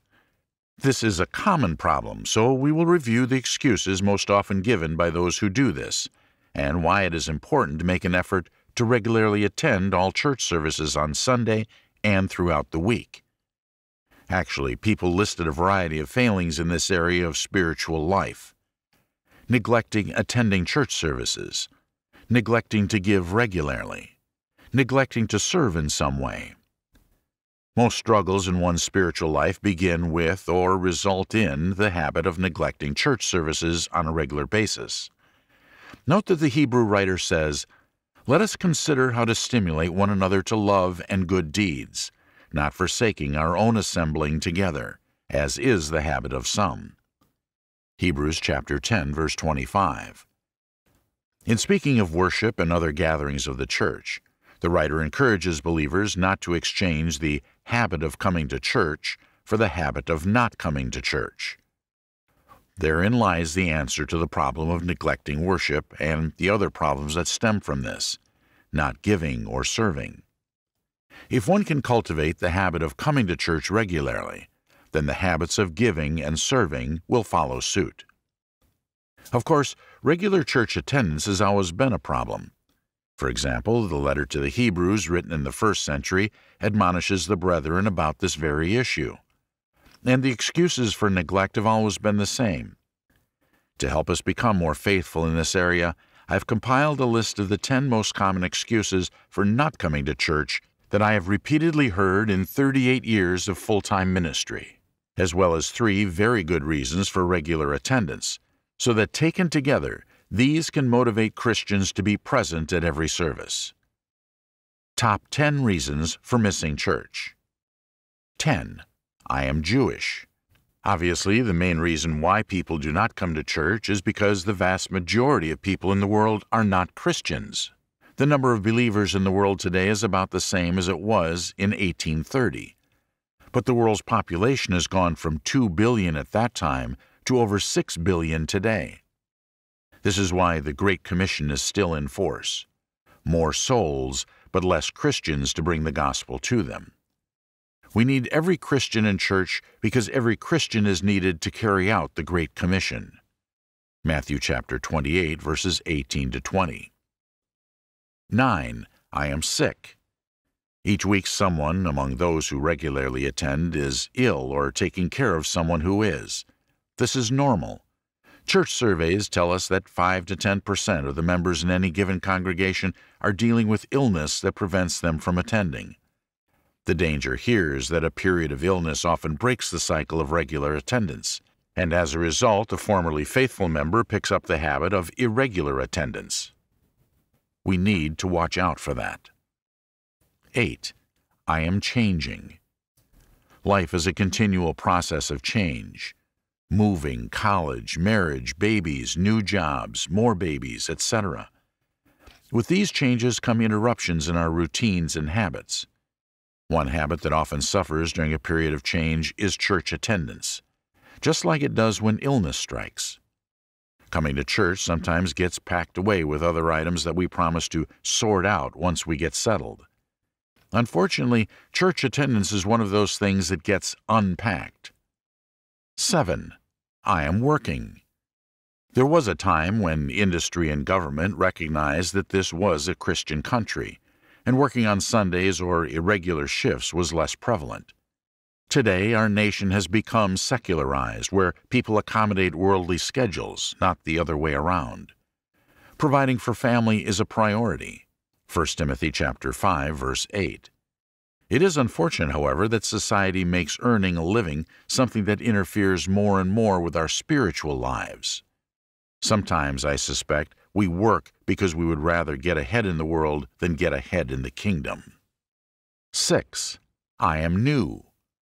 One of the most embarrassing moments for the preacher is announcing the good news that we have a new brother or sister in Christ who has been recently baptized, and ask them to stand at Sunday a.m. service, only to find that they're not present. Later on, we learn that they've not come for Wednesday services either. Young Christians may know about the gospel and how to be saved, but they also need to be trained in Christian living and patiently taught about the needs and rewards of regular attendance. Their faith is weak and needs to be strengthened. Coming to church regularly is an acquired habit developed by word and example, but it has to be taught, since it doesn't come automatically with baptism. 5. I am busy. There is a difference between I am working and I am busy. One is need and the other is want. The busy person is not a bad person, just a busy person. In Mark chapter 4, verses 18 to 19, the sower and the seed, Jesus describes this person as one who is concerned with problems, busy getting ahead, busy building a place for himself in this world, and as a consequence develops a priority problem. He or she allows the urgent things in this life to take over the important things. Busy people do not realize that God has promised that if we put kingdom things first, like church attendance, He will find a way to provide us with all those other things we're so busy trying to acquire for ourselves. The founder of the once popular department store chain J.C. Penney underscored this idea for his employees when he said, "If you are too busy to worship, you are too busy." This same sentiment is company policy for Chick-fil-A, one of America's foremost fast food restaurants, as it embodies this spirit of correct priorities by closing all of its franchises on Sunday to allow its employees important family time. A person who deliberately makes the time to worship God regularly offers to Him something valuable, his time, and this renders his worship pleasing and acceptable to God. The psalmist and the great King David said, "I refuse to offer God that which has cost me nothing." 2 Samuel chapter 24, verse 24. 4. I am hurt. Many people come less and less to church because they have genuinely been hurt. Hurt by another member's comment, hurt by a perceived lack of attention by the leaders and ministers, hurt by some things that are being done in a way they do not agree with, or hurt by a teacher's point of view on a particular Bible topic. It is unfortunate when this happens, and I'm persuaded that when there is an offense, it is never intentional. It is sad when people leave the church under such conditions, and unfortunate for two reasons.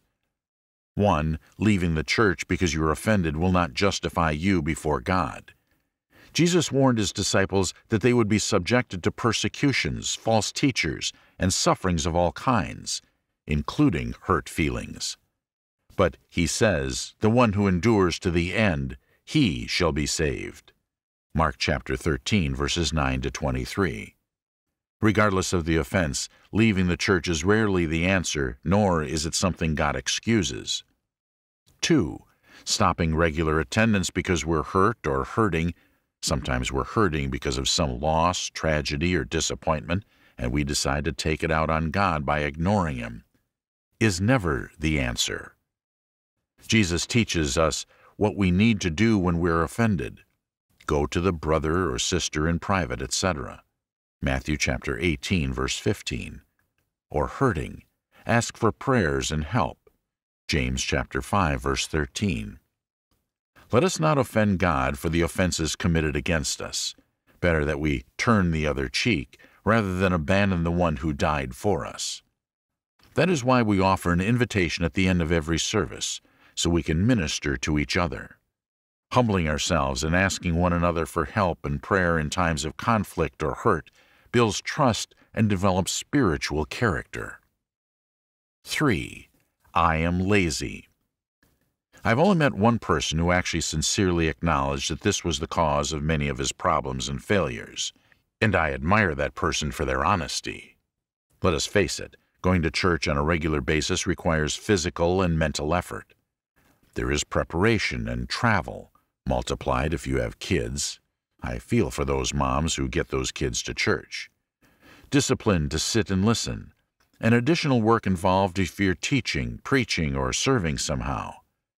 Then there is the mental effort required to take in information, and the spiritual effort necessary to make the continual adjustments and changes demanded by the Holy Spirit as He molds a Christ-like image in us.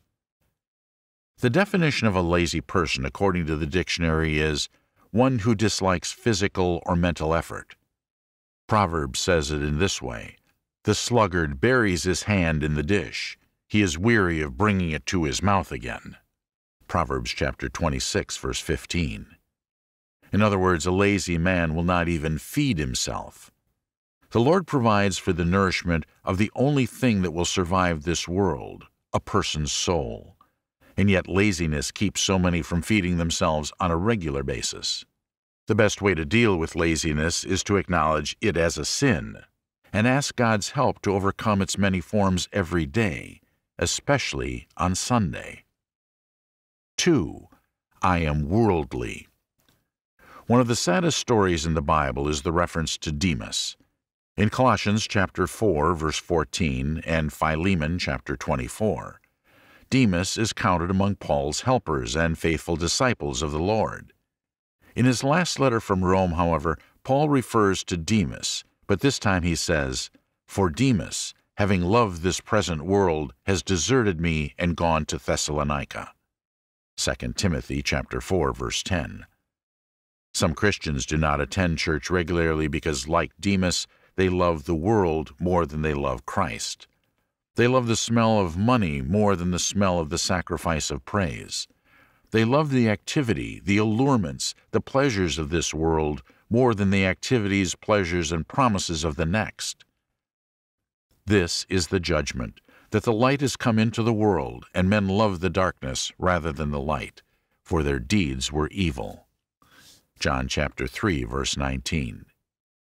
When we are involved in a sin of some kind, for example, a secret life, and have no desire to let it go or make no effort to struggle against it, we then lose interest in the light of truth shining upon us, as it does when we worship God and study His Word. Worldliness is such an insidious vice because it eats away at our spiritual life quietly and without pain until we are cold and dead in Christ, but do not realize it until it is too late. We continually make one little concession to the world after another until we are no longer of the kingdom but of the world. This becomes evident because the first casualty of worldliness is our regular church attendance. Satan's #1 strategy of attack is to diminish our exposure to God's Word and other Christians, and he does this by finding all kinds of reasonable excuses for us to avoid regular church attendance. 1. I am blank. The #1 reason, of course, is your reason for not being faithful to all the services of the church, whatever that may be. It could be any of the above or one I have not mentioned yet, but it is the #1 reason if it keeps you out of church. For example, maybe you do not think you need to be at every service. Maybe you're not convinced that the Lord really wants this. Perhaps you've abandoned the church because you feel that you're not getting anything out of church services. Whatever the reason, Satan has managed to find an opening in your spiritual defenses and has somehow convinced you that not attending all services is acceptable to God. So much for excuses. There may be more, but these 10 probably include some that most Christians have used in one way or another to justify their absence from church services. In the last section of this chapter, I'd like to look at some positive reasons why we should eagerly and joyfully attend every service of the church. Reasons to attend regularly. Now, some people ask, do I have to be there Sunday and Wednesday? If you ask this question, your problem is not attendance, Your problem is love, gratitude, and respect for God. We'll deal with that later. For now, here are 3 reasons to come regularly. 1. Attending every time pleases God. I will praise the name of God with song and magnify Him with thanksgiving, and it will please the Lord better than an ox or a young bull with horns and hooves. Psalm 69, verses 30 to 31. God has always desired that His people gather to worship Him, and that they do so often. Also, the foreigners who join themselves to the Lord to minister to Him and to love the name of the Lord, to be His servants, everyone who keeps from profaning the Sabbath and holds fast my covenant, even those I will bring to my holy mountain and make them joyful in my house of prayer. Their burnt offerings and their sacrifices will be acceptable on my altar. For my house will be called a house of prayer for all the peoples. Isaiah chapter 56, verses 6 to 7. God was very specific about keeping the people true to the day of worship, and pleased with those who kept it. So then do not be foolish, but understand what the will of the Lord is, and do not get drunk with wine, for that is dissipation, but be filled with the Spirit, speaking to one another in psalms and hymns and spiritual songs, singing and making melody with your heart to the Lord. Ephesians chapter 5, verses 17 to 19. God desires that we be involved in this type of activity when we're together, rather than chase worldly pursuits. You have a choice of activity on Sundays and Wednesdays. Worship will always be the thing that pleases God. Through Him, then, let us continually offer up a sacrifice of praise to God, that is, the fruit of lips that give thanks to His name. And do not neglect doing good and sharing, for with such sacrifices God is pleased. Hebrews chapter 13, verses 15 to 16. God is pleased to see us offering Him praise. God is the same in the Old and New Testaments. Pleasing God is what our lives are about. To know and glorify Him is the essential meaning of life. When we worship Him, we know we're doing the right thing. When we worship, we have reached the zenith of what life is all about. Not coming requires an excuse, good or bad, but being present at worship never requires an excuse. Our conscience is clear because we're doing the absolute right thing. Most people want to please those that they love. This is a plain truth. Being present at every worship service pleases God and demonstrates our love for Him. Unfortunately, our sinful flesh would rather please ourselves and make church attendance convenient, fun, easy, pleasant, etc. But we need to remember that the object of our worship is to please God, not ourselves. 2. Being at every service strengthens your faith. When people have problems and you ask them what they need, aside from physical help, they usually ask for more faith. The apostles witnessed the miracles of Jesus, and yet when it came time to ask Him for something, they asked Him to increase their faith.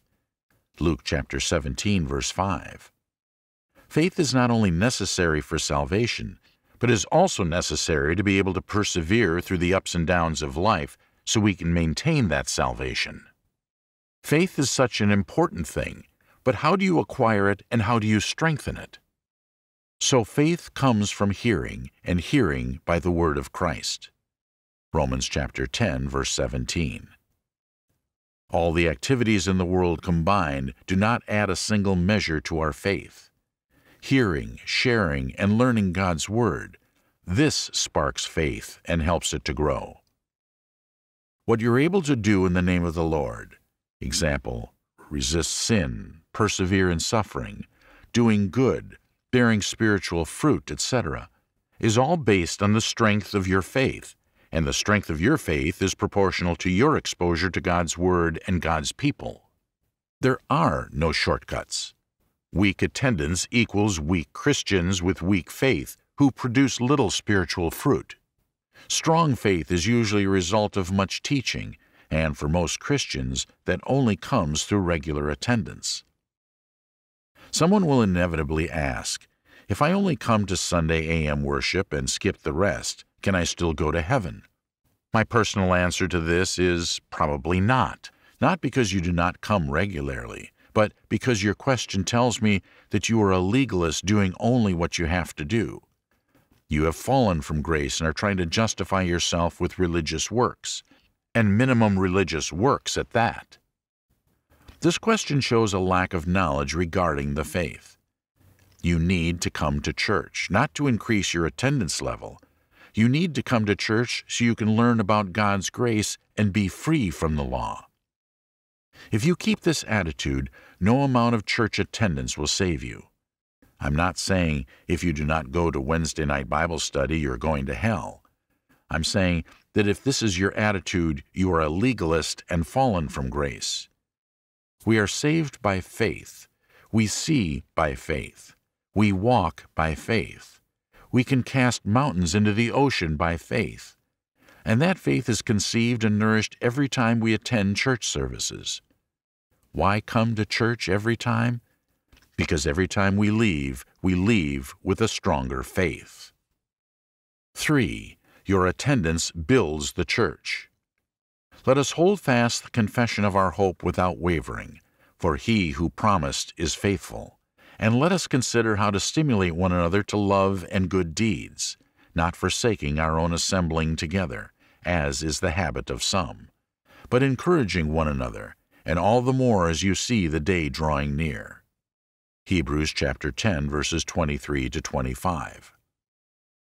The problem that these Jewish Christians struggled with was that they were weak in the faith and they were being tempted to return to Judaism as a consequence of their spiritual immaturity. Their absence from the assembly contributed to their weak faith, and their weak faith could not sustain them when under pressure. In addition to this, their absence was hurting others. This is why the writer of this letter encourages them not to abandon the assembly and exhorts them to give an example and word of encouragement to others about this as well. Presence at all services is critical in the building up of the church. Through regular attendance at all services, 1. We proclaim Christ to each other and the community. 1 Corinthians chapter 11, verse 26. 2. We provide an example to others. Hebrews chapter 10, verses 23 to 29. What do you think our absence says to children and younger Christians?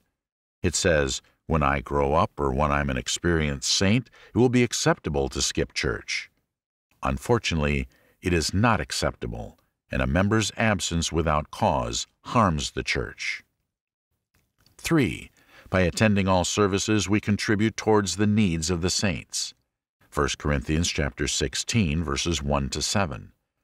Not just by giving money, but by knowing who needs help and learning how we can serve. 4. We demonstrate our support for the leadership of the church. The elders have set these worship times as a way of protecting and feeding our souls. Refusing to come is a refusal of this leadership. The Bible says we must submit to those whom the Lord has set over us in Christ. Hebrews chapter 13, verse 17. We build the place where the saints meet for worship with wood and brick, but faithfulness to all the services is the cornerstone upon which the building of the congregation itself rests. Summary. As I close, I want to say to all those who listed church attendance as a problem that their struggle is nothing new. It was there when the church was established. Hebrews chapter 10, verse 25. And the Bible says it will be there until the end of the world. Matthew chapter 24, verse 12. The solution then, now, and in the future has always been and will always be the same. 1. Begin to cultivate the habit of regular attendance to all services. 2. Get involved in the work of the church. 3. Realize that coming to church is always the best choice, and God will reward you for it. Number 5. Coping with change. A common area where Christians struggle is the power of changing circumstances that affects their faith and Christian practice in a negative way. For example, your elderly mother is put into a nursing facility, leaving your dad alone at home. You live 120 miles away. Your younger unmarried brother lives in the same town. Can you see the problems that will arise with these changes in living arrangements? Conflict as to who is primary caregiver, loss of work and family time traveling back and forth, decision whether to bring dad in with kids or nursing home with mom, broken routine of regular worship, conflict over financial responsibility for care expenses, etc. For example, the following situation. You've just moved to a new city with your family. You're happy for a new job, new opportunity. Your wife misses her parents and your children are having trouble in their new school. The church you now go to has less people and programs than your old one. What will be some of the issues here? More arguments, stress for failure of children in school, loss of intimacy because of pressure and anxiety. I give two common types of experiences to show that changes bring new situations to get used to and new problems to solve. These bring stress, anxiety, depression, even physical illness or family breakdown. So whether it's a new school, declining health, yours or a family member, moving, a first or subsequent marriage or the breakup of a marriage, a new baby or job or retirement from a job, a failure of some kind of adapting to greater responsibility. Changes are difficult, and learning to cope with change is a large part of our maturing process. Older you get, the more changes there are. Now, changes in every area of our lives are inevitable. There will always be changes. We cannot avoid the fact that our lives will encounter change from time to time. Some for good, others not so good. So the first thing we need to understand and accept is that there will be change. No need to be surprised or upset when it finally occurs. If we accept that change is a natural, if not always easy, part of life, we can more easily learn the things we need to do to cope with it. Coping with change. Obviously, this lesson will not exhaust all of the more positive ways to deal or cope successfully with change. Hopefully, what I share with you will help you see what God provides us with in order to support us in times of change in our lives. 1. Keep change in perspective. There is an ebb and flow to life that brings natural changes with them. Try to keep this in mind.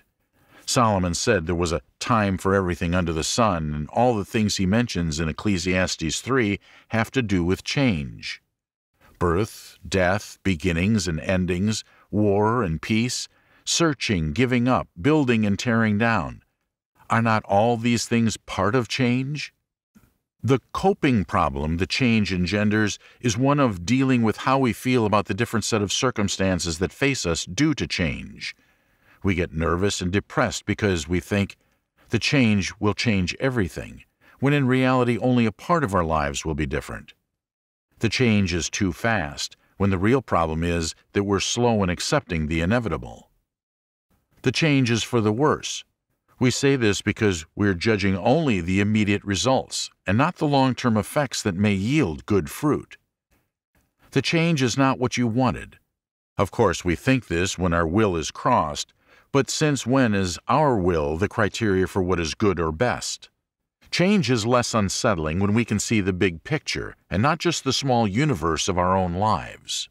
For example, children marrying, even marrying someone we're not crazy about, may be traumatic for the moment, but in the long run many children realize that they want peace with mom and dad, and they want their parents' support as they begin raising their own families.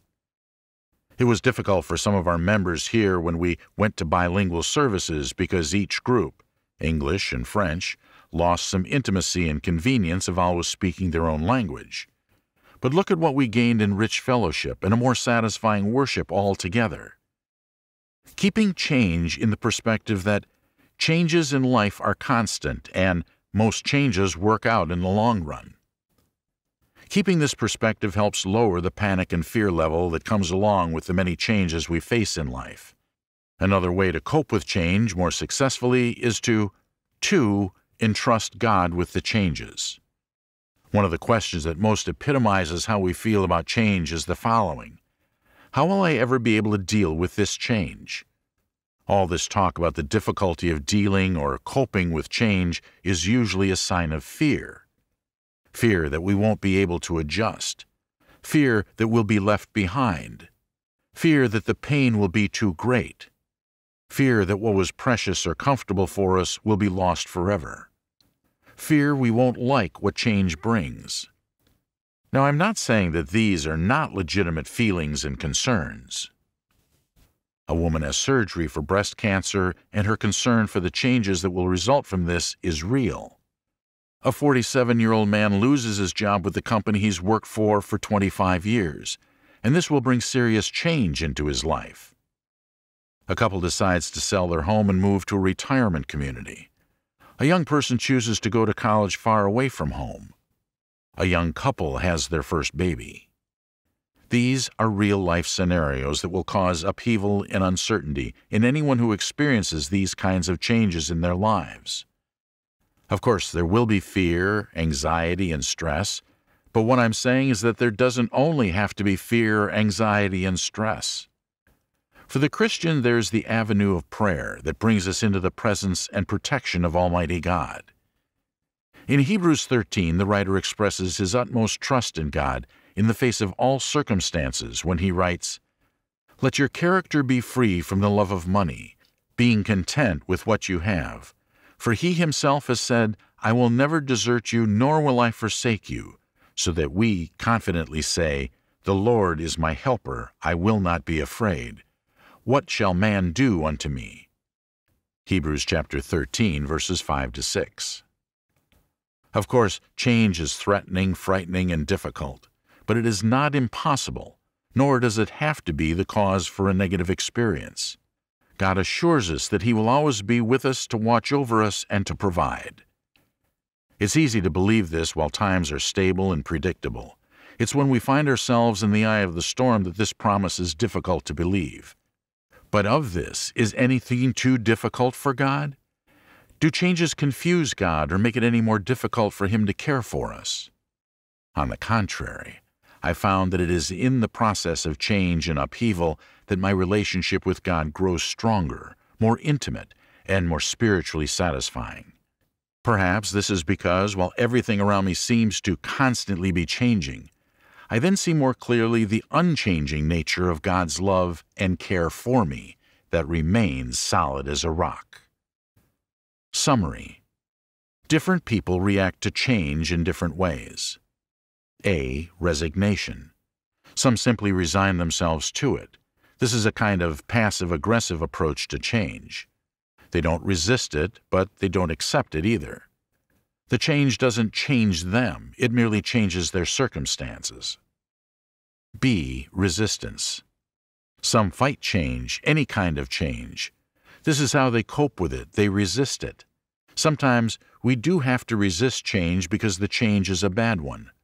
But some people resist change because they are against any change at all. C. Repetition. And still others promote change. These people love change because change is the antidote to their boredom and lack of sense of self. These are the folks who make change happen because they like change, any change. Hopefully I've described to you a more healthy and biblical approach to dealing with change in your lives. Accept the fact that changes in life are natural and inevitable. Don't be surprised or hurt or panicked because change is normal. Try to keep the changes in your life in proper perspective. Don't overreact or overestimate the impact of changes you face. Put your trust in God.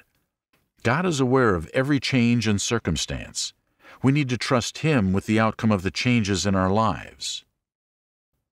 Whatever we need, He will provide. Whatever we lose, He will restore in His own way. Of course, there is one final change we all should look forward to as Christians, and that is the change we will undergo when Jesus returns. Our mortal bodies will be transformed, changed, into glorious ones in order to dwell in heaven with God forever. 1 Thessalonians chapter 4, verse 17. No more change. So in a way, the many changes we undergo in life prepare us to experience the greatest and final change when Jesus comes. Let's cope with change with faith, trust, and hope that we will be found worthy to be changed into glory when the time comes. Number 5. Coping with conflict. It is no wonder that conflict issues are on the list, because conflict is all we read about and see in the news and witness all around us. Whether it is conflict between nations, races, or political factions, or the day-to-day conflicts we experience at home, work, or school, all conflict has an effect on us. We've seen examples. We know conflict when we see it, but can we define it? The dictionary defines conflict as a struggle between opposing principles or aims, a clash of feelings or interests. Isn't it interesting that the number 10 sin or struggle named in our survey was struggle itself? The definition in the dictionary sheds light on the cause of most conflicts, whether they be countries or partners in a marriage or two people working in the same office. In its simplest form, we can say that conflict is caused by how we react or handle differences. If we lived alone on islands, there might be a struggle to survive in finding food and shelter. But there would be no conflict because everything would be done our way. But we don't live on islands, and our way of thinking or doing things bumps up against other people in our homes, family, community, and the world at large, who think and do things their way. Now, when our way and their way are similar in approach and objective, there is harmony. However, when their way and our way are very different or have different goals, the possibility for conflict arises. Of course, it's not just that their way and our way are different. There are other factors that contribute to conflict. 1. Perception. The problem between our way and their way is often one of perception. We do not always perceive things in the way they really are. This happens because we do not take the time to listen properly, or we do not make an effort to understand. Sometimes we've been given wrong information, so our opinion has been prejudiced. In cases like these, we react negatively to their way because we perceive their way to be not good, weak, not true, etc. Dangerous, against our way somehow, not able to achieve the goal. In the end, if our perception of their way is negative, for whatever reason, we will enter into a conflict to replace their way with our way. 2. Pride. We think our way in whatever context is always the best way. So long as everyone else goes along with our way, there is no conflict. There are many reasons for this type of attitude, but the most common one is having a false estimate of our true worth. Some people suffer from low self-esteem and falsely think they are not worthy. Others suffer from an overly high esteem of themselves and believe that they are more than worthy. It is this type of attitude that often leads to conflict with others. Pride over culture leads to war and mass murder. Pride for our way destroys couples in marriage, partners in business, friends at school, and brethren in the church. When we assume that our way is best, we will always be in conflict. It will be the defining experience of our lives.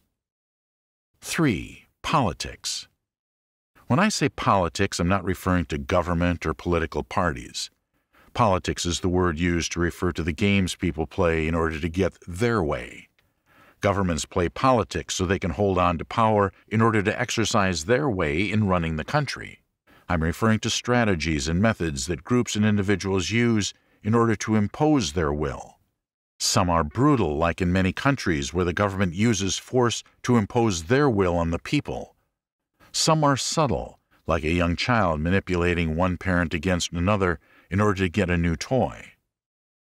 Politics, the way we get our way, has an effect on the intensity of conflict we will experience.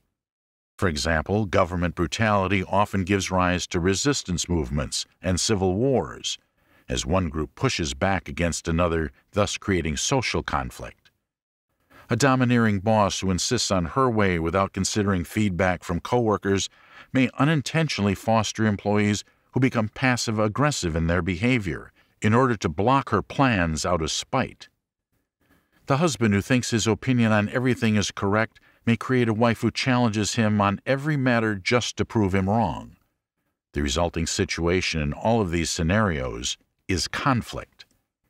And so the list goes on in the various ways conflict can arise based on how we impose our way over their way. Our politics are formed by our ethics, our sense of what is right and wrong. And so how we impose our way will be guided by what we believe is right and wrong. This is true for governments as well as married couples, people at work, family, and friends. How and when we choose to get our way will play a large factor in how much conflict we experience. The Bible and conflict. Of course, the subject of conflict is a very wide and complicated one, but not impossible. We can make some general observations as to the causes of conflict. Perception. My way is better. Pride. My way is best. Politics. My way by any means. In the same way, I think we can make some suggestions from the Bible as to how we can avoid or at least lower the frequency and intensity of the conflict in our lives. 1. Examine our way. Let's face it, the reason for most of the conflict in our lives is that we're not able to get our way somehow. What is the source of quarrels and conflicts among you? Is not the source your pleasures that wage war in your members? You lust and do not have, so you commit murder. You are envious and cannot obtain, so you fight and quarrel. You do not have because you do not ask. You ask and do not receive, because you ask with wrong motives, so that you may spend it on your pleasures. James chapter 4, verses 1 to 3. When we don't get our way in our personal relationships, job, family, etc., we begin to examine the person or the situation blocking our way. Conflicts are rarely resolved without a change of some kind, but they persist because we always expect the change to come from someone else. We want them to change their way in order to accommodate our way, because our way is right, better, more comfortable, or just our way. For through the grace given to me I say to everyone among you not to think more highly of himself than he ought to think, but to think so as to have sound judgment, as God has allotted to each a measure of faith. Romans chapter 12, verse 3. God tells us through Paul to be honest in how we are to evaluate ourselves. Includes our way. Don't measure yourself by yourself, but rather by the faith God has given you. The faith is the body of teaching provided by God in His Word. In other words, Christians don't have their way, they have God's way of dealing with things dictated by His Word. Paul says to measure your way against His way in order to be sure that they are compatible. A person's estimate of himself is too high if he insists that his own way is better than God's way. This type of attitude smacks of pride and leads to conflict. Usually, conflict is avoided or greatly reduced when we seek to follow God's way in our dealings with others. Examples of God's way replacing our way when in conflict situations include, but are certainly not limited to, a gentle answer deflects anger, but harsh words make tempers flare. Proverbs 15, verse 1. Instead of fight fire with fire. Love each other with genuine affection and take delight in honoring one another. Romans chapter 12, verse 10. Instead of my way or the highway. We always need to be aware of what we're contributing to the conflict that we are experiencing. Is it our pride, misunderstanding, prejudice, or approach that may be pouring gasoline on the fire? Am I dealing with their way using God's way or my way? How much of this conflict am I responsible for? An honest, meaning a judgment based on God's Word, estimate of ourselves is always the beginning of the end of conflict. 2. Expect conflict. There will always be conflict. As Christians, we need to minimize what we do to create, intensify, or prolong conflict. But we also need to be realistic and accept that we cannot eliminate all conflict. We've not been called by God to stop all conflict in the world. This isn't the purpose of Christianity. Jesus said that there would always be conflict of some kind in the world. And Jesus answered and said to them, "See to it that no one misleads you, for many will come in my name, saying, 'I am the Christ,' and will mislead many. You will be hearing of wars and rumors of wars. See that you are not frightened, for those things must take place. But that is not yet the end. For nation will rise against nation, and kingdom against kingdom, and in various places there will be famines and earthquakes. But all these things are merely the beginning of birth pangs." Matthew chapter 24, verses 4 to 8. He even warned his disciples that because of their faith in him, they would be drawn into conflict. "Do not think that I came to bring peace on the earth. I did not come to bring peace, but a sword. For I came to set a man against his father, and a daughter against her mother, and a daughter-in-law against her mother-in-law, and a man's enemies will be the members of his household." Matthew chapter 10, verses 34 to 36. The only conflict we engage in is the one that involves disbelief and belief in Jesus Christ. This conflict or struggle will always be present within ourselves as we strive to live by the Spirit and not by the flesh. In addition to this, we will be constantly challenged to stand up for the faith in the presence of a disbelieving world. There's always conflict of some kind, but Christians focus on the conflict involved in establishing the spiritual kingdom and try to minimize others. Obviously, conflict in the world is largely due to sin of some kind, and in the world there is great effort to resolve or win conflicts using a variety of man-made approaches such as force, social activism, diplomacy, mediation, etc. As Christians, we don't deny that these conflicts do and will continue to exist, and that these methods or resolutions work to a certain extent. However, we also believe that the ultimate solution to conflict, whether it be between two countries or a mother and her daughter, is peace through faith and submission to Jesus Christ by both parties. This may seem foolish to the world, but it always succeeds when attempted. We accept that there will always be conflict, but we choose the conflict that we will engage in as Christians and how we will fight. Finally, be strong in the Lord and in the strength of His might. Put on the full armor of God, so that you will be able to stand firm against the schemes of the devil. For our struggle is not against flesh and blood, but against the rulers, against the powers, against the world forces of this darkness, against the spiritual forces of wickedness in the heavenly places. Therefore, take up the full armor of God, so that you will be able to resist in the evil day, and having done everything to stand firm.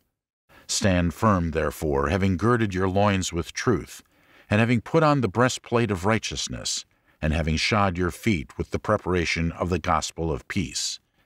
In addition to all, taking up the shield of faith with which you'll be able to extinguish all the flaming arrows of the evil one, and take the helmet of salvation and the sword of the Spirit, which is the Word of God. Ephesians chapter 6, verses 10 to 17. 3. Engage God in prayer. I know that going to God in prayer is a pretty standard answer for all of life's issues, but it is especially important in times of conflict. If there's ever a time for fervent prayer, it is when we are in conflict. Usually the conflict is painful or threatening, creating all kinds of upheaval and change in our lives.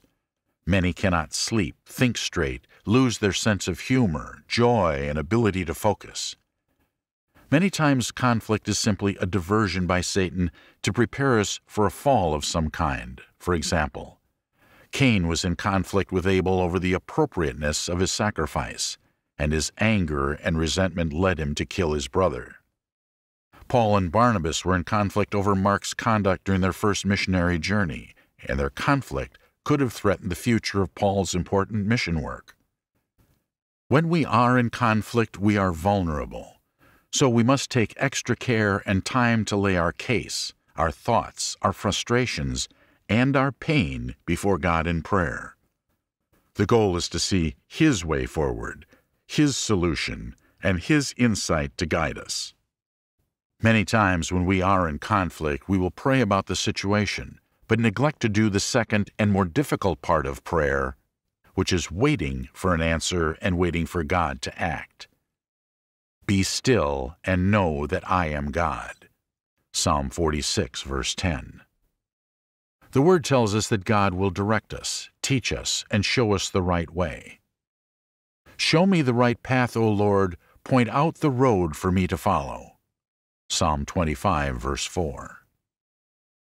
When we are in conflict, too often we try to resolve it ourselves without waiting for God to guide our actions or act on our behalf. Whether it is a conflict with a friend, a conflict inwardly, a conflict in living the right way as a Christian, or conflicts with our spouse, engage the Lord in prayer and wait for His leading out of conflict. God knows the root and solution to all conflicts in our lives. Prayer helps us to not only see what God sees, it also helps us to do what is necessary in order to reduce the conflict and have peace. This peace is not the peace that the world offers with truces and treaties, but the peace that can only come through Jesus Christ and surpasses human understanding. Summary. We are in conflict with God and each other because of sin, and Jesus makes peace with God on our behalf through His death on the cross. Each of us can now have peace with God through the forgiveness of our sins when we believe in Christ, repent of our sins, and are baptized in His name. Once we have this blessed peace with God, we have the Spirit's power within us to be at peace with all men. Number 4. Easily discouraged. Before we go directly to the issue of easy discouragement, I'd like to comment on the reality of discouragement. There's this false idea that Christians are immune from being discouraged. For example, your house burns down and you have no insurance. Hallelujah! Praise the Lord anyways. You've just been informed that you have cancer. Nothing to worry about. God won't put anything on me that I can't handle. Your Christian brother has lost his wife and is very depressed. Get in there and cheer him up. He'll see her in heaven someday. There is this unhealthy and unbiblical push to deny the very real truth that sometimes life is very sad, very difficult, very, very discouraging. Of course, we want to hope for a better day, relief from our sorrows, a happy ending. But when these are slow in coming or don't come at all, it is natural to feel discouraged. Some people actually feel guilty because they feel they ought never to feel discouraged as Christians. Solomon said there was a time for everything, and that includes discouragement. Discouragement is a natural feeling caused by adversity. The key is to not allow this feeling to lead you into a loss of faith or hope or love. Being easily discouraged is different than simply being discouraged. Being discouraged is a feeling that comes with renewed failure, consistent adversity, repeated rejection and loss. Being easily discouraged is becoming negative and unsure at the first sign of trouble. It's giving up without even making an effort. These two sound the same but are really different problems and require different approaches to resolve. 1. Discouraged. Overcoming discouragement requires less the adjustment of our attitude and more the adjustment of our approach. It's natural to feel discouraged if we are rejected or fail at something or are burdened with too much work or deadlines, responsibilities, information, emotional stimulus. Feeling discouraged is our body's way of telling us we may be outmatched, outnumbered. Whatever is before us is more than we can handle, for some reason, and the discouragement we feel is our body's way of registering that fact. Sometimes we have to go a long time before we feel this way. We've gone 8 or 9 rounds with the project, the illness, the relationship, the problem, before we start feeling discouraged. But when it comes, that feeling signals the fact that we may not be winning or succeeding, regardless of our best efforts and strategies and prayers. Here are 3 things to do when we're genuinely and rightfully discouraged by the situation we find ourselves in. or facing another round with a difficult opponent. A. Recommit. In some situations, such as marriage or leadership roles, where a deep commitment is made and necessary, some of our problem may be that we're getting shaky in our commitment and it's affecting our actions. Christians who have a lifetime commitment often get discouraged along the way because they secretly begin to doubt, and as a result, their commitment wavers, and so does their ability to follow the way. Do I believe or not? Am I going to follow through or not? Till death do us part or not? Many times, a recommitment to our core values will send a shot of adrenaline through the entire system, which will in turn enable us to succeed where we once failed, or give us the strength to accept the situation or failure we have encountered in a positive and hopeful way. B. Re-examine. Only a fool will continue repeating the same methods when they repeatedly fail. When we're in the heat of battle, we think, if I just try a little harder, I'll win the day. So we exert more pressure, more energy, more willpower, and still fail, and of course feel discouraged. Hopefully, before we wear out and burn up all of our resources, discouragement will make us step back and look at ourselves rather than our problem. Many times the trouble is with us. The problem is our approach, solution, attitude.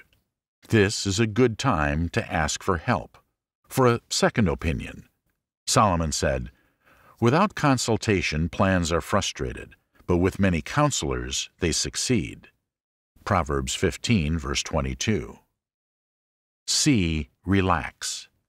Many times our discouragements are, as the great writer once said, much ado about nothing. We either overreact over small matters or get run over by a freight train of trouble we couldn't stop no matter how hard we tried. Either way, we become emotionally exhausted and spiritually spent, leading to that queasy feeling of discouragement. Our fatigue becomes our worst enemy because it makes us unable to deal with other issues, leading to further discouragement and despair. We have to learn to relax. Yes, relaxing is a learned ability. Here are a few things you have to know in order to learn how to relax. Know when to take a break. Unbroken effort leads to strain and loss of perspective. Allow yourself a time out from your problem, challenge, whatever, so you can regain your perspective. When I'm behind in my study or my lesson is just not coming together, I let it go and do something completely different for a while before I come back to it. Jesus often took his disciples away to a quiet spot so they could recharge. Know your limits. Every person has a burnout point. It's different with each one. Discouragement is a yellow warning light that you're getting close to yours. Don't extend your limits. It will not help your discouragement, nor will it solve your problems. Know who is in charge. Much discouragement is the result of human effort without reference to God's presence. We push and we try and we grit our teeth, but the rock of our discouragement won't move. And yet Jesus said, "If you have faith as a mustard seed, you shall say to this mountain, 'Move from here to there,' and it shall move, and nothing shall be impossible for you." Matthew chapter 17, verse 20. Relax and remember to take a break, realizing that you are a weak human being and that in the end, God's will must be done in your life. And so discouragements will come because there is always adversity in life. But when discouragement comes, recommit to your basic core values and beliefs. Re-examine yourself and be ready to try a new approach. Learn to relax. God is still in charge. He will give you the victory or the courage to live with loss, all according to your faith and trust in Him. 2.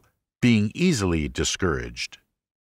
As I said before, being easily discouraged is a different problem than being discouraged. Discouragement is a natural byproduct of repeated failure or ongoing problems. Easy discouragement has a different source and cause. People become easily discouraged because they lack A. Core values and beliefs greater than themselves. You see, what enables a person to persevere despite discouragement is usually the fact that they hold to a belief or value system greater than themselves. People die for their country, their ideals, to protect their home and family, as a witness of their faith. When discouragement comes, they look to their beliefs and values to sustain them and comfort them and motivate them to press on. In Matthew chapter 13, verses 1 to 23, Jesus explains this principle in light of the Christian faith using the parable of the sower and the seed. And he spoke many things to them in parables, saying, Behold, the sower went out to sow. And as he sowed, some seeds fell beside the road, and the birds came and ate them up. Others fell on the rocky places, where they did not have much soil, and immediately they sprang up, because they had no depth of soil. But when the sun had risen, they were scorched, and because they had no root, they withered away. Others fell among the thorns, and the thorns came up and choked them out. And others fell on the good soil, and yielded a crop, some 100-fold, some 60, and some 30. He who has ears, let him hear. Matthew chapter 13, verses 3 to 9. Note the seed on rocky places comes up fairly quickly. There's shallow dirt, so the plant has to break through to survive, having no deep root system. The one on whom seed was sown on the rocky places, this is the man who hears the word and immediately receives it with joy. Yet he has no firm root in himself, but is only temporary. And when affliction or persecution arises because of the word, immediately he falls away. Matthew chapter 13, verses 20 to 21. Immediately falling away is easily discouraged. Why? No firm root within. In gardening, if the plant has no extensive root system to find water in dry times, it will dry up and die. In human terms, the root system is our core system of faith, a faith that has broken the surface of our hard, sinful hearts and established itself firmly within us. People can do the easy stuff of religion, like go to church, enjoy the fellowship, hear the good news of heaven, receive ministry. But when the hard stuff comes along, like resisting fleshly lusts, doing the right thing even if it costs us, serving others despite the inconvenience, persevering through difficult trials, someone whose faith is only skin deep, who doesn't base decisions on their convictions about Christ, this person will become easily discouraged. Another reason for easy discouragement is B. Self-reliance. If you're often easily discouraged, one reason may be that you rely on yourself too much. The psalmist said of the Israelites, For by their own sword they did not possess the land, and their own arm did not save them. But thy right hand and thine arm, and the light of thy presence, for thou didst favor them. Psalm 44, verse 3. Self-reliance, self-made, self-sufficiency is man's greatest goal and his greatest delusion. The psalmist put this concept into perspective when speaking of man's position in regards to God in the matters of supplying needs. For his loving kindness is everlasting, who gives food to all flesh. Psalm 136, verse 25. My flesh and my heart may fail, but God is the strength of my heart and my position forever. Psalm 73, verse 26. People who have only themselves to rely on or rely only on human wisdom, doctors, lawyers, teachers, etc., quickly lose heart when they realize how puny, how futile human wisdom and strength are. Oh, some may persevere for communism or laugh unrepentingly in the face of death caused by their aids, but they're simply more deluded than the rest. People who don't know God and His Word are easily discouraged when their mask of self-reliance is quickly ripped off by a sudden calamity. The final cause of easy discouragement is C. Distraction. I go back to Jesus' parable of the sower and the seed. And the one on whom seed was sown among the thorns, this is the man who hears the word, and the worry of the world and the deceitfulness of wealth choke the word, and it becomes unfruitful. Matthew chapter 13, verse 22. Notice that what cost this person his soul is not some great immorality or a lot of adversity. He was distracted. He allowed the normal things that clamor for attention to divert his attention from where it should be. The word worry or cares in some Bibles comes from a Greek word which means to separate, to divert, to distract. He allowed the riches of this world to give him the false impression that they were worthy of his attention. The net result was that he became focused on the wrong things, and consequently the Word, the Spirit, the kingdom began to lose its influence and power in and over him. One of the fruits of the Spirit is perseverance. We are left to conclude that when adversity did come, he quickly became discouraged in Christ because he had lost his focus. The danger of so much busyness in the world is that it leads us to distraction, and distraction ultimately leads to discouragement. Summary. 1. Discouragement is normal. It is our emotional alarm that we are fighting a losing battle. 2. There are things to do in cases of legitimate discouragement. Re-examine your core beliefs and reasons for where you're at. Recommit to valid promises. Relax, let go, and let God. 3. Being easily discouraged is not normal, often caused by lack of core values or beliefs, self-reliance, and distraction. 4. One main thing to do to overcome easy discouragement: focus and stay focused on God's Word. It will instill a bedrock faith in the Lord Jesus Christ as Lord and Savior. Romans chapter 10, verse 17. It will reveal God's eternal promises that will provide comfort and hope in every time of your life. Ephesians chapter 1, verses 3 to 14. It will help you remain focused and fruitful as you await the return of Jesus Christ. Matthew chapter 13, verse 23. The seed sown in the lowest heart bearing fruit. If this is your problem and you want to do something concrete to overcome, commit yourself to becoming a regular Bible reader and see how your life will begin to change because of it. Number 3. Overanxious. Let us begin with our countdown of the top 10 sins and struggles. Number 10. Laziness. Number 9. Anger. Number 8. Cursing and gossip. Number 7. Pride. Number 6. Neglecting church. Number 5. Coping with change and with conflict. Number 4. Easily discouraged. Number 3. Overanxious. Worry.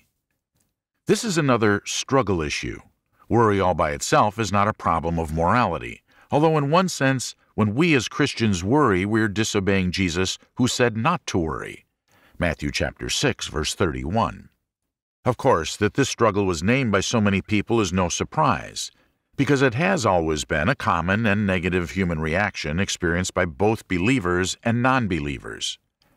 Let us therefore look at this issue and some of the remedies for it. Overanxious. Worry.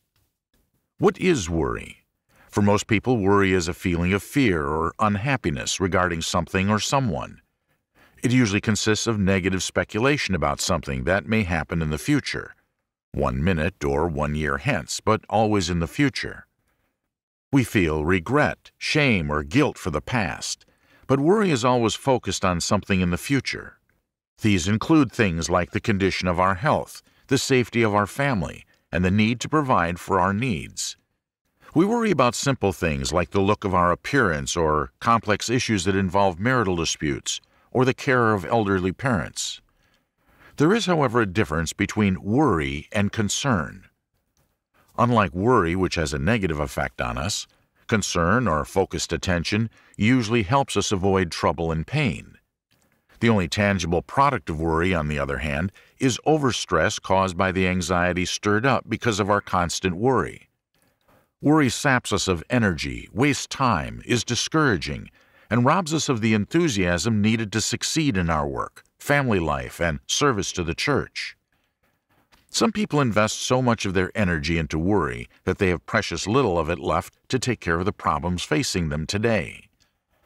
God provides us with the emotional resources we need to deal with each day's challenges. But if we constantly waste these resources in worrying about tomorrow, today's problems will invariably overwhelm us and create a negative cycle leading to depression and burnout. We worry about tomorrow but do not know what tomorrow will bring. If we did, we could do something about it and change worry into action. But we do not, and thus waste energy and time worrying, and create unneeded stress that leads to burnout. Of course, we know all of this, but continue to worry anyways, because worry is the go-to emotion we have cultivated through years of constant repetition. Is there anything to do to avoid this debilitating habit? Jesus and James both teach valuable lessons concerning worry, and how we can eliminate this negative emotional habit and replace it with things that actually help us reduce the stress caused by the challenges that everyone faces on a daily basis. Getting the right perspective. For this reason I say to you, do not be worried about your life, as to what you will eat or what you will drink, nor for your body, as to what you will put on. Is not life more than food, and the body more than clothing? Look at the birds of the air, that they do not sow, nor reap, nor gather into barns, and yet your heavenly Father feeds them. Are you not worth much more than they? And who of you, by being worried, can add a single hour to his life? And why are you worried about clothing? Observe how the lilies of the field grow. They do not toil, nor do they spin. Yet I say to you that not even Solomon in all his glory clothed himself like one of these. But if God so clothed the grass of the field, which is alive today and tomorrow is thrown into the furnace, will he not much more clothe you?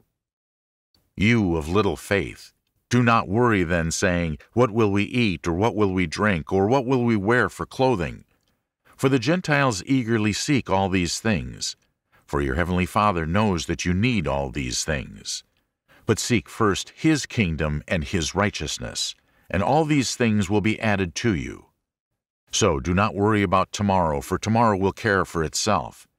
Each day has enough trouble of its own. Matthew chapter 6, verses 25 to 34. Notice that in this passage Jesus deals directly with the problem of worry, which suggests that stress caused by worry is not simply a 21st century problem. People in every generation worried about something. And in dealing with worry, he gives us the correct perspective as well as an alternative action in dealing with worry. A correct perspective. The new perspective is found in verses 25 to 32, and basically it is this. Understand that God knows exactly what it is that you need in every area of your life. Whether it be food, clothing, work, housing, sex, medical help, family, recreation, etc. God knows, cares, and can provide all that you need. When we look into the future and begin to worry about having the wherewithal to finish a task or the strength to face illness and death, we're taking on a responsibility that belongs to God. He is responsible for the future and has promised to provide the resources to meet that future when it comes. I can be attentive to the future. I can prepare for the future, even be hopeful about the future. However, to worry about it is not only futile, but sinful, because Jesus says, do not worry. Verse 25. Once we have a correct perspective, verse 34, using today's resources to take care of today's needs, because God always provides enough today for today, we need an attitude change. Attitude change. Verse 33. For those who are overstressed, the major attitude in their lives is usually that of worry for the future or regret about the past. Jesus explains how things are in the real world. God supplies what we need one day at a time. If you do not know this, you end up worrying about having enough, being okay, surviving various challenges in the home, at work, or in social situations, because you alone have the responsibility to make things happen. However, once you are presented with this fact about God and His providential care, your attitude needs to change from constant worry to humble faith. And your lifestyle goal needs to shift from the acquisition of personal wealth, which provides security, to the development of personal righteousness. We worry because we think we ourselves are responsible for providing everything. This attitude creates anxiety and burnout as we focus on acquiring and stockpiling wealth as a way to guarantee our security. To avoid the overstress that comes from worry, we need to concentrate on God's promise to provide each day what we will need for that day, and change the focus of our lives from creating and maintaining wealth to creating and maintaining a pure conscience before God. This is the true work of a Christian, doing God's will and maintaining a clear conscience in Christ. This means that we'll have the normal stress that comes with working at the challenges that face us each day, but avoiding the overstress produced by the concern that we must do this alone, as well as take care of tomorrow's problems today. Converting stress into joy.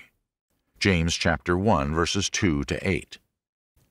James' approach to worry and stress is to demonstrate that even negative things that happen to us do not have to create the worry that often leads to overstress, and all the negative things that come from it. Consider it all joy, my brethren, when you encounter various trials, knowing that the testing of your faith produces endurance. And let endurance have its perfect result, so that you may be perfect and complete, lacking in nothing. James chapter 1, verses 2 to 4. In verses 2 to 4, he explains how to short-circuit worry and its negative effects. Understand that when trials and temptations, disappointments, etc., come your way, they can be the cause of some good in life. If one meets them with perseverance, patient willingness to bear under, then the constant perseverance mode instead of the worry mode in us will eventually produce a mature character, and experiencing this mature character, peace, joy, love, patience, kindness, etc., will be a joyful thing. Wholeness and maturity are what our spirits crave whether we realize it or not, because we are usually distracted by the things of this world. But if any of you lacks wisdom, let him ask of God, who gives to all generously and without reproach, and it will be given to him. But he must ask in faith without any doubting.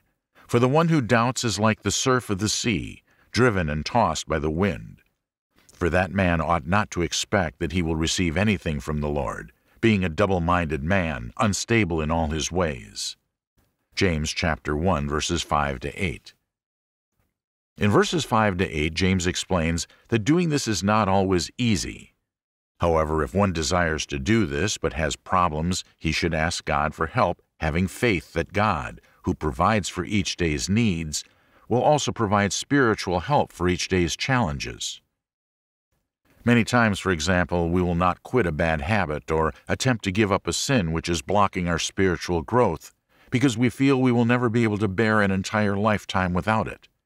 According to the passages we've just studied, God will provide the help we need for today's struggle and will supply what will be necessary for tomorrow's challenge when tomorrow comes.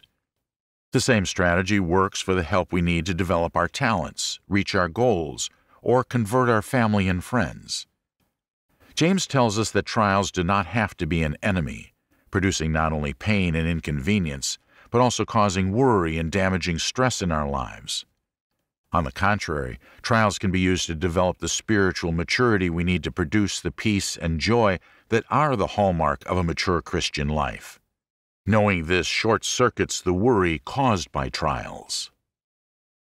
Summary. The stress that comes from worry is caused by two things. 1, we worry about the responsibility to provide for ourselves.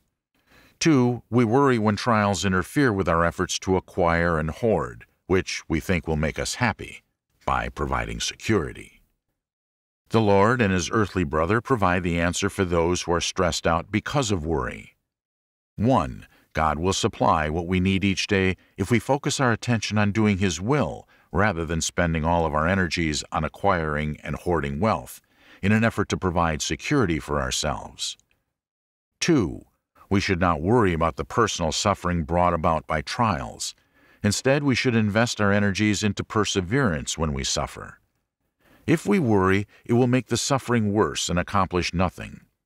If, however, we choose to persevere, it will create in us a greater maturity and joy which will not only help us endure the pain, but also lower the level of stress caused by that pain.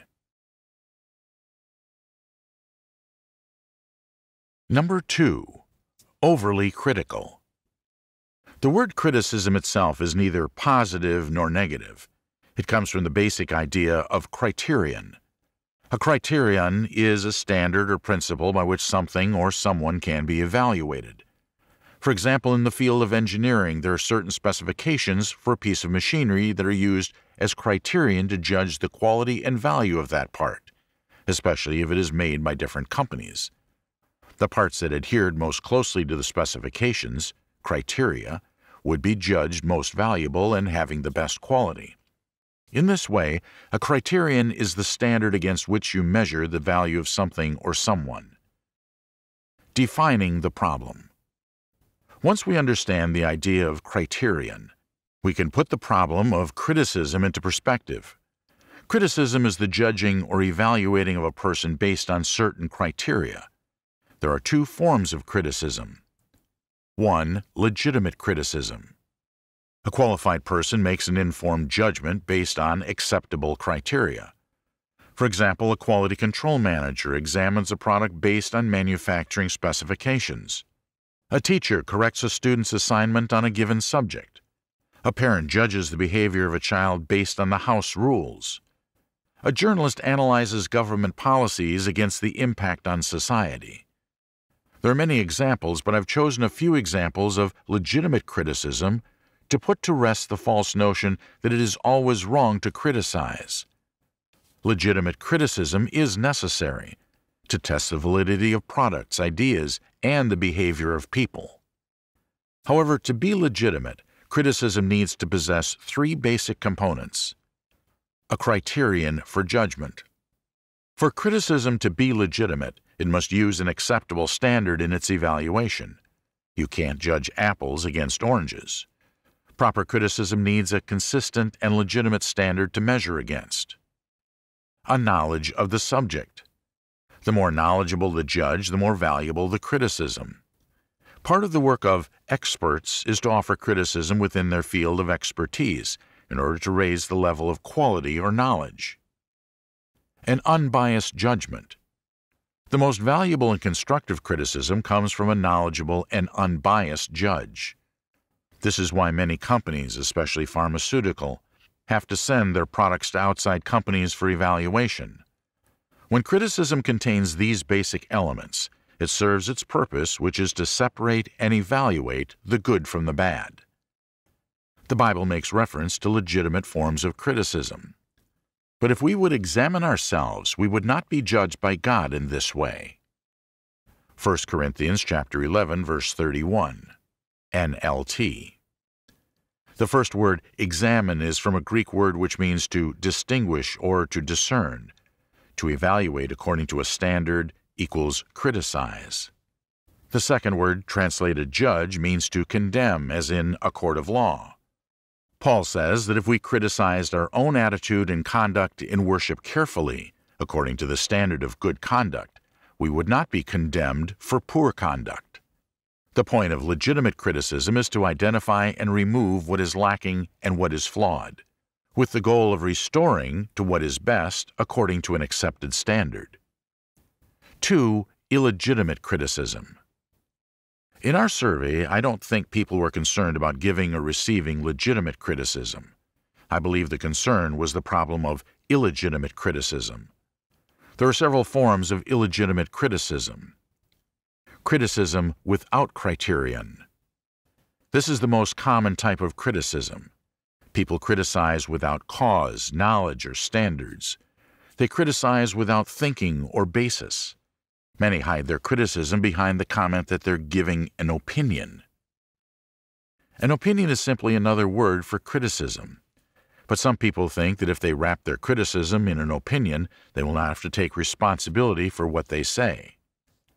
If you have no knowledge and no standard, it is better to ask questions or remain silent. Even a fool, when he keeps silent, is considered wise. Proverbs chapter 17, verse 28. Criticism without knowledge or criterion is ignorance. Constant criticism. Some people judge and criticize because that's what they do. Criticism is their main form of communication and expression. It is as if they are compelled to judge and critique every experience they have or person they come in contact with. The problem here is twofold. One, no one person has enough knowledge to legitimately criticize everything and anyone. Two, these people are mostly negative in their criticism. Even in their positive opinions, there's always a but. There are times when criticism is needed, but if this is all that one produces, it can't be legitimate.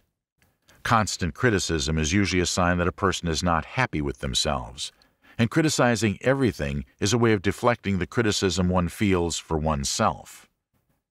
Condemning criticism. This is the most damaging because it may be based on acceptable standards or the critic may have knowledge and expertise.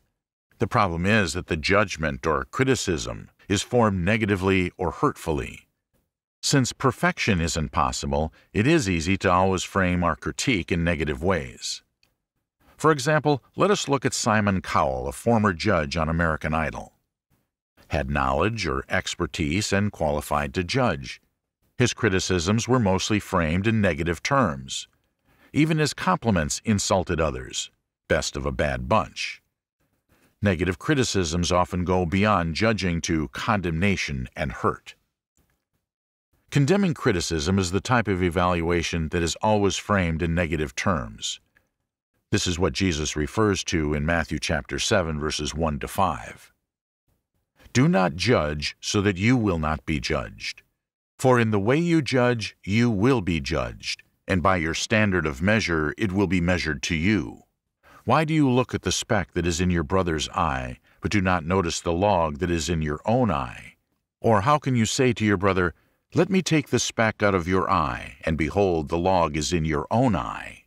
You hypocrite, first take the log out of your own eye, and then you will see clearly to take the speck out of your brother's eye. Some think this is a command never to judge anything.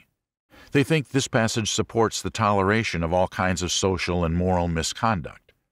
For example, you're wrong if you criticize the gay lifestyle or someone's poor attitude towards others or their work.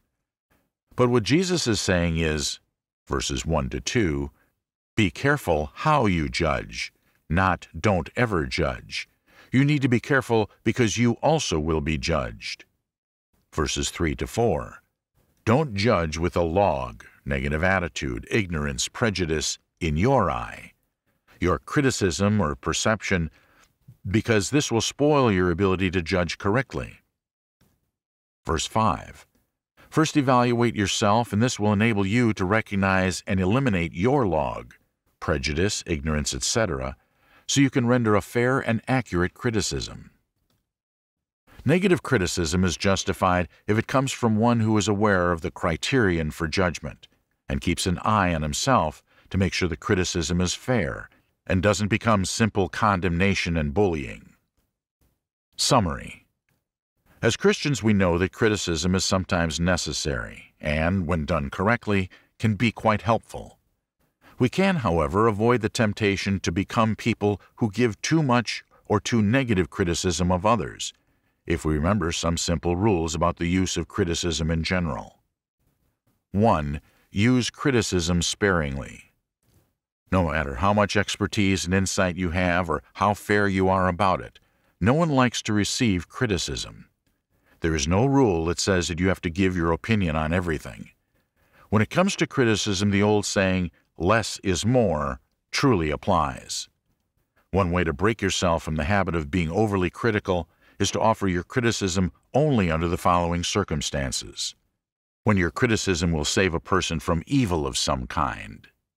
When your criticism is based on your true expertise, whatever that is. When someone actually asks you for your opinion. Following these rules for the times you offer criticism will greatly reduce those times and along with them the trouble caused by improper criticism. 2. Balance your criticism. Of course, there's always something negative you can base your entire judgment on. This is an imperfect, sinful world. But the bitter will be so much more palatable if you provide some sweetness to help the medicine go down. Sometimes there is a need to make a judgment call on someone's sin or failure, and you are in the right position to do so. However, if a ray of hope and encouragement are provided along with the bad, a person is not left feeling completely lost and defeated. All of the prophets in the Old Testament, when they were chastising the Israelites for their sins and moral failures, would follow a pattern. They would begin by listing the offenses committed. Then they would warn of the terrible and sure punishments. But they would finish with the promise that God would eventually restore them to a position of hope one day.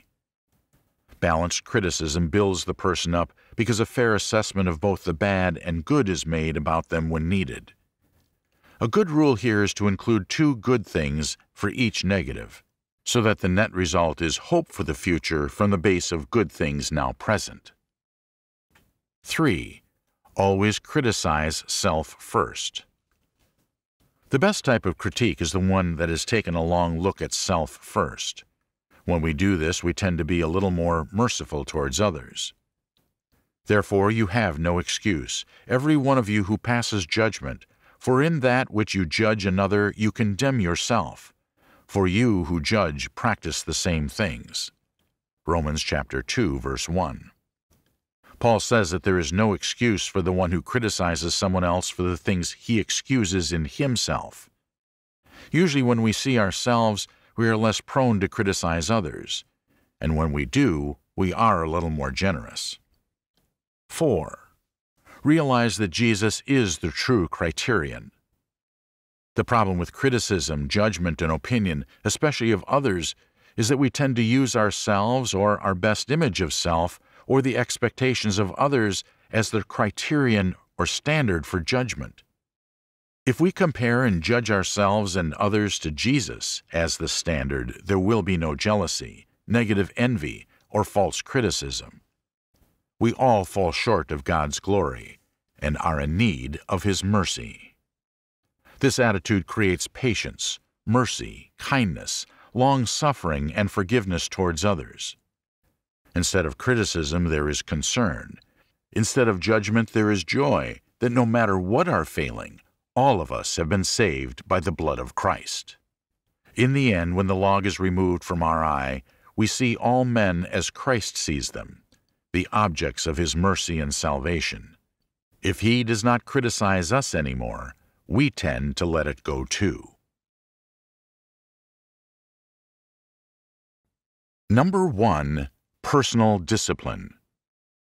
Before we talk about the problems caused by the lack of personal discipline, we should first clearly define what personal discipline is thought to be and what it really is. A. General idea of personal discipline. Most people think that personal discipline is the ability to say no to our vices and weaknesses. For example, we try to quit smoking and can't, so we say, "I lack personal discipline to quit." We overeat, overspend, overdo anything, and we chalk it up to lack of personal discipline. So we think personal discipline is this inward ability to resist what is bad for us emotionally, physically, and spiritually. To a certain degree, this is true, but self-discipline is so much more than willpower. B. Biblical idea of personal discipline. In the Bible, we have a clear and complete idea of the nature of discipline, both as a virtue possessed and a character trait developed in another. In the Gospel of Mark, chapter 5, verses 1 to 20, the Gospel writer describes a man who was totally out of control, one who had lost complete control of self. Verse 1, they came to the other side of the sea, into the country of the Gerasenes. The country of the Gerasenes was on the eastern side of the Sea of Galilee, across from Jesus' adult home of Capernaum. The Sea of Galilee is not very large, and from one hilltop you can view the neighboring cities and shores. Verses 2 to 3a. When he got out of the boat, immediately a man from the tombs with an unclean spirit met him, and he had his dwelling among the tombs. That a man would live among the tombs made him the worst of outcasts. To touch the dead or their graves made you unclean. To live among them was unthinkable. Verses 3b to 4. And no one was able to bind him any more, even with a chain, because he had often been bound with shackles and chains, and the chains had been torn apart by him, and the shackles broken in pieces, and no one was strong enough to subdue him. He was insanely strong, untamable, much like a wild beast. Verse 5. Constantly, night and day, he was screaming among the tombs and in the mountains and gashing himself with stones. He was suicidal, in great anguish, and living without hope. This man was an example of one who had completely lost the ability to control self and was like a dangerous animal. Verses 6 to 10. Seeing Jesus from a distance, he ran up and bowed down before him, and shouting with a loud voice, he said, "What business do we have with each other, Jesus, Son of the Most High God? I implore you by God, do not torment me." For he had been saying to him, "Come out of the man, you unclean spirit." And he was asking him, "What is your name?" And he said to him, "My name is Legion, for we are many." And he began to implore him earnestly not to send them out of the country. Having no self-control doesn't mean that there is no control. It simply means that neither God nor our best selves are in control. In the case of this man, Jesus' appearance makes plain that the devil's evil spirits are in full control and trying to destroy this person with madness. Verses 11 to 14. Now there was a large herd of swine feeding nearby on the mountain. The demons implored him, saying, "Send us into the swine so that we may enter them." Jesus gave them permission. And coming out, the unclean spirits entered the swine, and the herd rushed down the steep bank into the sea, about 2,000 of them, and they were drowned in the sea. Their herdsmen ran away and reported it in the city and in the country, and the people came to see what it was that had happened. Mark describes how the legion of evil spirits, trying to avoid judgment for a time, asked to be sent into the pigs. Jesus permits this, knowing the certainty and outcome of their judgment, and immediately the pigs are destroyed. The country of the Gerasenes was populated by Gentiles, which explains the presence of pigs, and it is thought that Jesus uses these to show that the evil spirits were real. The point of these verses, however, is that the spirits recognize and immediately submit to Jesus. Verses 15 to 20. They came to Jesus and observed the man who had been demon-possessed sitting down, clothed and in his right mind, the very man who had had the legion, and they became frightened. Those who had seen it described to them how it had happened to the demon-possessed man, and all about the swine, and they began to implore him to leave their region. As he was getting into the boat, the man who had been demon-possessed was imploring him that he might accompany him, and he did not let him, but he said to him, "Go home to your people and report to them what great things the Lord has done for you, and how he had mercy on you." And he went away and began to proclaim in Decapolis what great things Jesus had done for him, and everyone was amazed. The important point for us to notice in this section is the part where it says that the demon-possessed man was in his right mind. That expression is the Bible's way of saying self-discipline. The expression came from two words which meant to save the mind or to become sound-minded. Now in Mark's account, this man's mind was totally lost and out of control. He was naked, living in a cemetery, suicidal, dangerous, crying out like an animal, and demon-possessed. He comes to Jesus, and with simply a word, the Lord brings the man back to a right mind, a mind controlled. And we see evidence of this.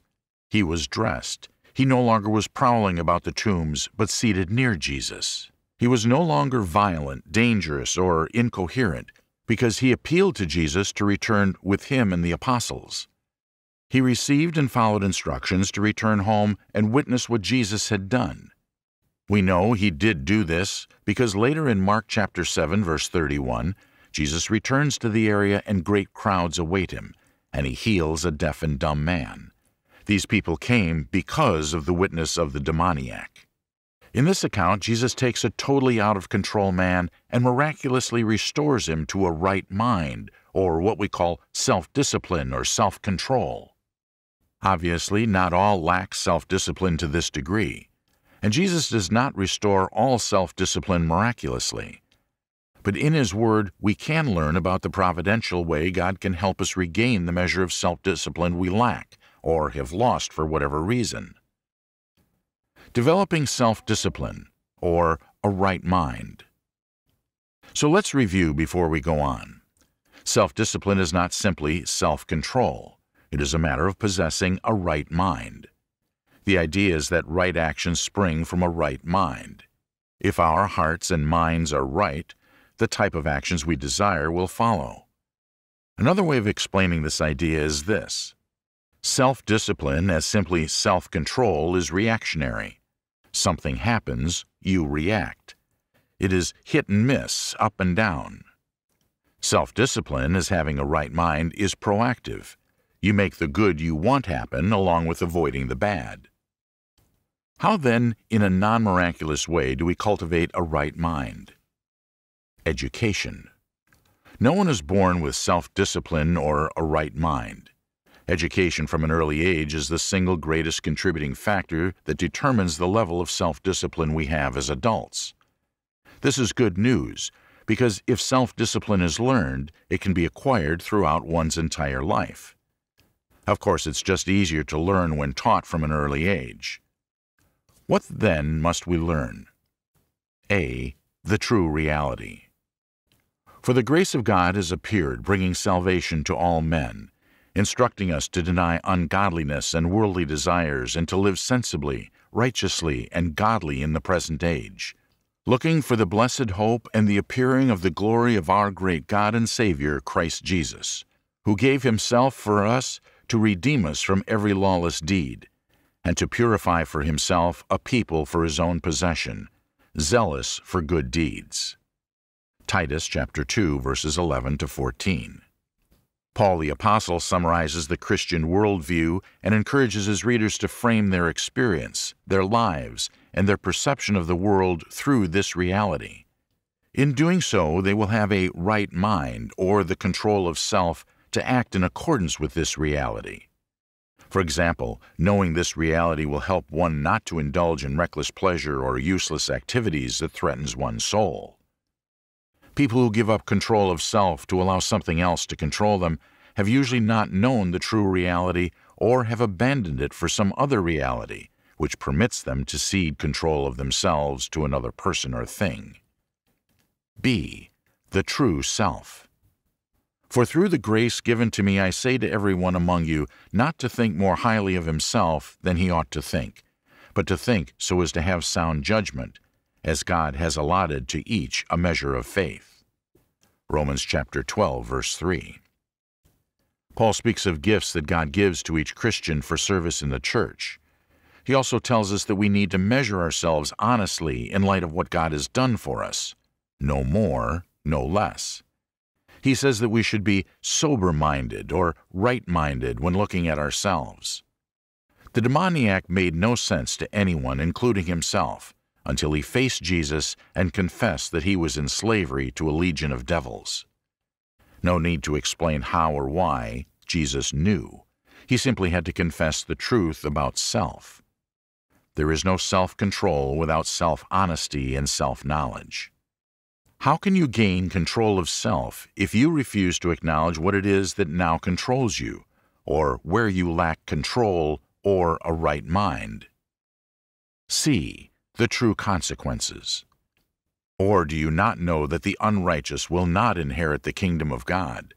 Do not be deceived, neither fornicators, nor idolaters, nor adulterers, nor effeminate, nor homosexuals, nor thieves, nor the covetous, nor drunkards, nor revelers, nor swindlers will inherit the kingdom of God.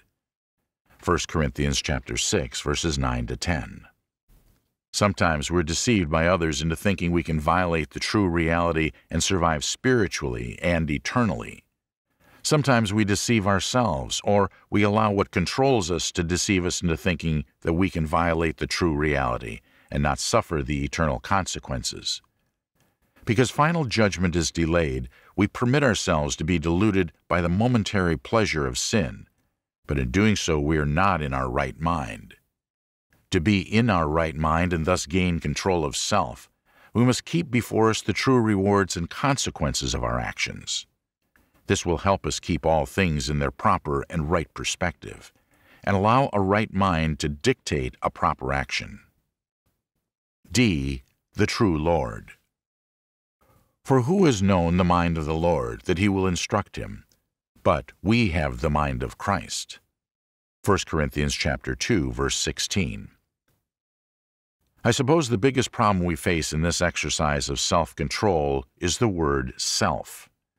The whole idea of having a sound mind, of being of a right mind, is to give over rulership of self to Christ.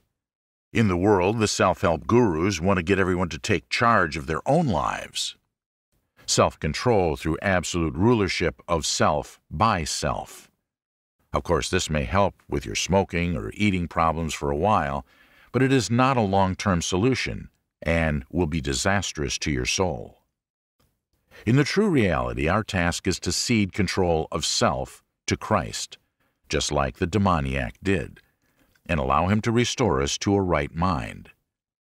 What I've just explained, the knowledge of the true reality, the true self, and the true consequences, is usually what brings us to the knowledge of the only one who can truly be in control of us. When we know these things by being taught them, we realize that even we cannot be in control of self. This is the great breakthrough in the area of self-discipline, or right-mindedness, as the Bible calls it. The great breakthrough is when we give up trying to master self, even for good, and strive to make Jesus the master or the controller of self. How to make Jesus the controller of self? The last part of this chapter is practical. Just how do we improve self-control by ceding control to Jesus? 3 things to actually do. 1. Pray. Ask Him to do so. Evangelicals often make the prayer asking Jesus to come into their hearts or to take control, and this is a legitimate request, but not in place of repentance and baptism. Sins are forgiven at baptism. Acts chapter 2, verse 38, not through prayer for lordship. Jesus said that we should seek, ask, knock. Matthew chapter 7, verse 7. People always see this in material terms, asking Jesus for things we need, and this is legitimate, but it also works for intangibles like a request for the Lord to control self and produce a right mind. Pray for this, believing that He hears and answers. And this will become the first step in displacing self and sin as rulers in your life, and making Jesus the king of your soul. 2. Submit. As the Lord takes over, there will surely be changes that will happen in your life because of this. You'll have to submit to His discipline if you want to cultivate what you call self-discipline. Sometimes the submission is self-imposed, as when you read His Word and understand what you must do and simply do it in submission to Him. 2 Timothy chapter 3, verse 16. Sometimes the submission is imposed by Him through a set of circumstances, restraints, or suffering you must endure in order to be perfected. Hebrews chapter 12, verses 4 to 6. Either way, His sovereignty over you will be felt soon enough, and you'll know that you are no longer in control. And this will become the source of not only your peace, but your spiritual power over everything else that once controlled you. I call this freedom through slavery, or mastery through abdication, or self-control through the control of self by Christ. 3. Minister. I go back to our demoniac in Mark chapter 5, verse 20, where Mark writes of him after he left Jesus. And he went away and began to proclaim in Decapolis what great things Jesus had done for him, and everyone marveled. He didn't let the demons back in. After he called out, prayed to Jesus, and Jesus entered in. After Jesus refused his urgent request to come with him, to which he submitted in obedience without grumbling. What did he do? He went and ministered to his own people. How? Preaching and teaching? No, he had no training, no knowledge. He went and witnessed concerning himself, and how Jesus had taken control of him and given him a right mind, and how this had changed him. This ministry solidified and perpetuated Christ's position as master. Without ministry, we slip back into our old mode of self-control, and eventually all the demons make their way back in, and the last is worse than the first. Ministry, not perfect self-control, is the way to keep Jesus as Lord of our souls and maintain a right mind. Summary. So for someone who struggles with self-control issues, it's not about what you take into your body or your mind. It's not what your bodies do or don't do. It's about the true reality you ascribe to, the true self you acknowledge, the true consequences you're willing to accept, the true Lord over you. A change begins with a change of who is Lord over you and is completed when your submission to Him is constant and your ministry in His name is ongoing. Number 1. Bad eating habits. In this lesson, I want to talk to you about habits, especially bad habits, and how to break them. The word habit comes from a Latin word which means to hold or live in. A habit is some way of acting, which, because of repetition, becomes a normal part of our lives. Now, we all have habits, all kinds of habits. Some are good: regular exercise, personal hygiene, Bible reading and regular church attendance, moderate consumption of food, getting lots of sleep, etc. These are the types of things our parents tried to instill in us as young people because they knew that these habits would help us be healthy, happy, and productive as adults. Of course, we also have bad habits. Those unhealthy or immoral practices that, because of repetition, have also become habits in our lives. I'm not just talking about the usual bad habits that are evident. Things like tobacco use or bad language. These are easy to spot, and many people feel self-righteous if they've managed to avoid or give up these things in order to please the Lord. There's nothing worse than having an ex-smoker preaching at you. There are other bad habits that we have that are more subtle, but are as unacceptable as talking dirty, using tobacco, or abusing alcohol. You just don't notice them as much. For example, some people have the habit of wanting their own way all the time, or some people continually talk about others, usually in a negative way. How about people who are stingy? Their habit is to make sure they always keep the best part and biggest share for themselves. There's a nasty habit that's not always evident. Then there are people who are busybodies. They can never mind their own business. They have to run everybody's life and everybody's business. It's a habit with them. They always do this if the opportunity presents itself. I could go on and on about bad habits. The habit of making yourself look good. The habit of giving up too early. The habit of not telling the whole truth. The habit of taking the easy way. The habit of getting angry all the time. The habit of blaming others for everything. The habit of feeling sorry for yourself. The habit of ducking your responsibilities. Do I need to go on? Have I named your bad habit yet? You see, I believe that it's never too late. In fact, it's necessary that we develop good habits if we want to live happier, more spiritually fruitful lives. Worry, stress, guilt, fear, and anger are often the results of negative habits we have cultivated and repeated over the years. The way to break out of the cycle of worry, guilt, and other depressing emotions is to break our bad habits and replace them with habits that will produce greater happiness and satisfaction in our lives. In this chapter, I want to examine more closely the results of bad habits in our everyday lives and how to overcome them. Results of bad habits. Bad habits have external consequences. Temper equals conflict or violence. Smoking equals cancer. There are also internal consequences as well. 1. Feelings of unworthiness. Continually repeating the same wrong things like losing our temper, overeat or drink or drugs, lying to get out of trouble, lack of sexual control, giving in to self-pity, depression. Continually repeating these things makes us feel unworthy, that we don't deserve God's forgiveness or His love because we're always repeating the same thing. A lot of people who feel unworthy have a hard time becoming Christians because they think God won't accept them. They're too bad. They have too many bad habits.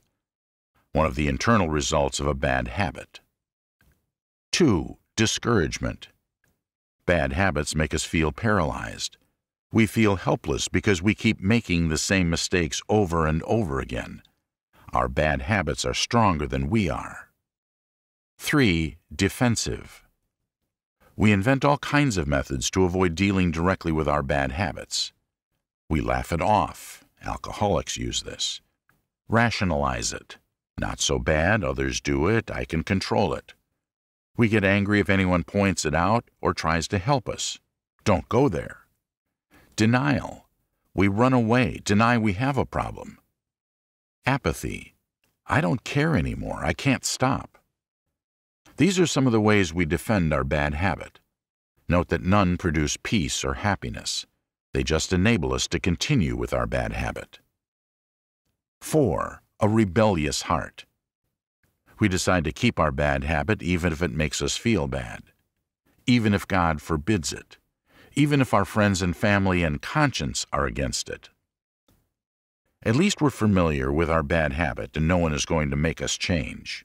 Of course, these feelings of low self-esteem, discouragement, defensiveness, and anger are not the kinds of things that produce happiness, peace of mind, and love.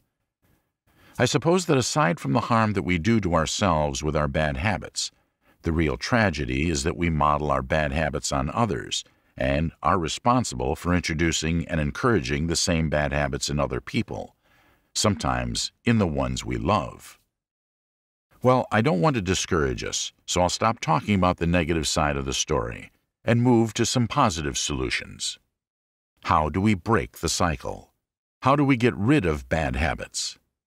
1. You have to want to. The Hebrew writer put it this way: He who comes to God must believe that He is. Hebrews chapter 11, verse 6. In other words, you must want to believe for faith to be formed in you. No one can force you to believe. Several months ago, a man, not in this congregation, called me about his son. He wanted to know what to do to make his son give up the homosexual lifestyle. We talked for a while, and in the end, I told him that nothing could be done until the young man wanted to come out of this sinful habit. No amount of preaching, pressure, or nagging can make someone give up a bad habit if they don't want to. Now, someone might ask, how does a person develop a desire to break a bad habit? There's no common rule here, but from experience I can share with you some things that motivate a person to want to break a bad habit. A. Truth. When you know the truth about what you're doing and that it is wrong, this may be the spark that gets you going. Sometimes we don't let go because we're not sure that what we're doing is wrong, dangerous, or hurtful. If we can be convinced that the habit is truly a bad one, a sinful one, a hurtful one, this sometimes motivates us to want to break it. That's why parents, family, friends mustn't compromise with what's right when dealing with someone they love who has a bad habit. B. Love. Love is a great motivator. Sometimes you don't care about the effects of your bad habit on yourself, but you care about how it affects others. Some give up booze because it's ruining not themselves but their families. Same with tobacco. Others will go get help for their outbursts of anger because they see the frightened look on the faces of the ones they love. Those who refuse to break bad habits, even with the pleadings of their loved ones, really love their bad habits more than they love their loved ones. C. Pain. Sometimes your bad habit turns around and bites you. You get sick because of it. You hurt someone because of it. You get in trouble because of it. You lose your job, your reputation, your money, your family because of it. Some people have to hit bottom, like the prodigal son, before they start dealing with their problems. People who ignore the pain and go on are truly ignorant and rebellious in God's eyes and deserve the condemnation that they will receive. 2. Acknowledge it. If for whatever reason you're moved to look for a way out, a way to break your bad habit, the next step is to acknowledge it. The hardest thing to do is to acknowledge that we have a bad habit. Not just a habit, but a bad one. It is difficult to admit that you are a wasteful gambler. You are impure sexually. You lack self-control. You gossip, criticize, are lazy, negative, etc. It's difficult because you know that when you admit fault, you can no longer participate in it without guilt. It's difficult because the moment you admit this bad habit and try to leave it, you must anticipate a life without a habit you enjoyed. We love our sins. John chapter 3, verse 19. We'd rather defend our sins or keep our sins than abandon them. The best to neutralize the power that a bad habit has over us is to shine the light of truth on it by acknowledging exactly what it is and how it is hurting us.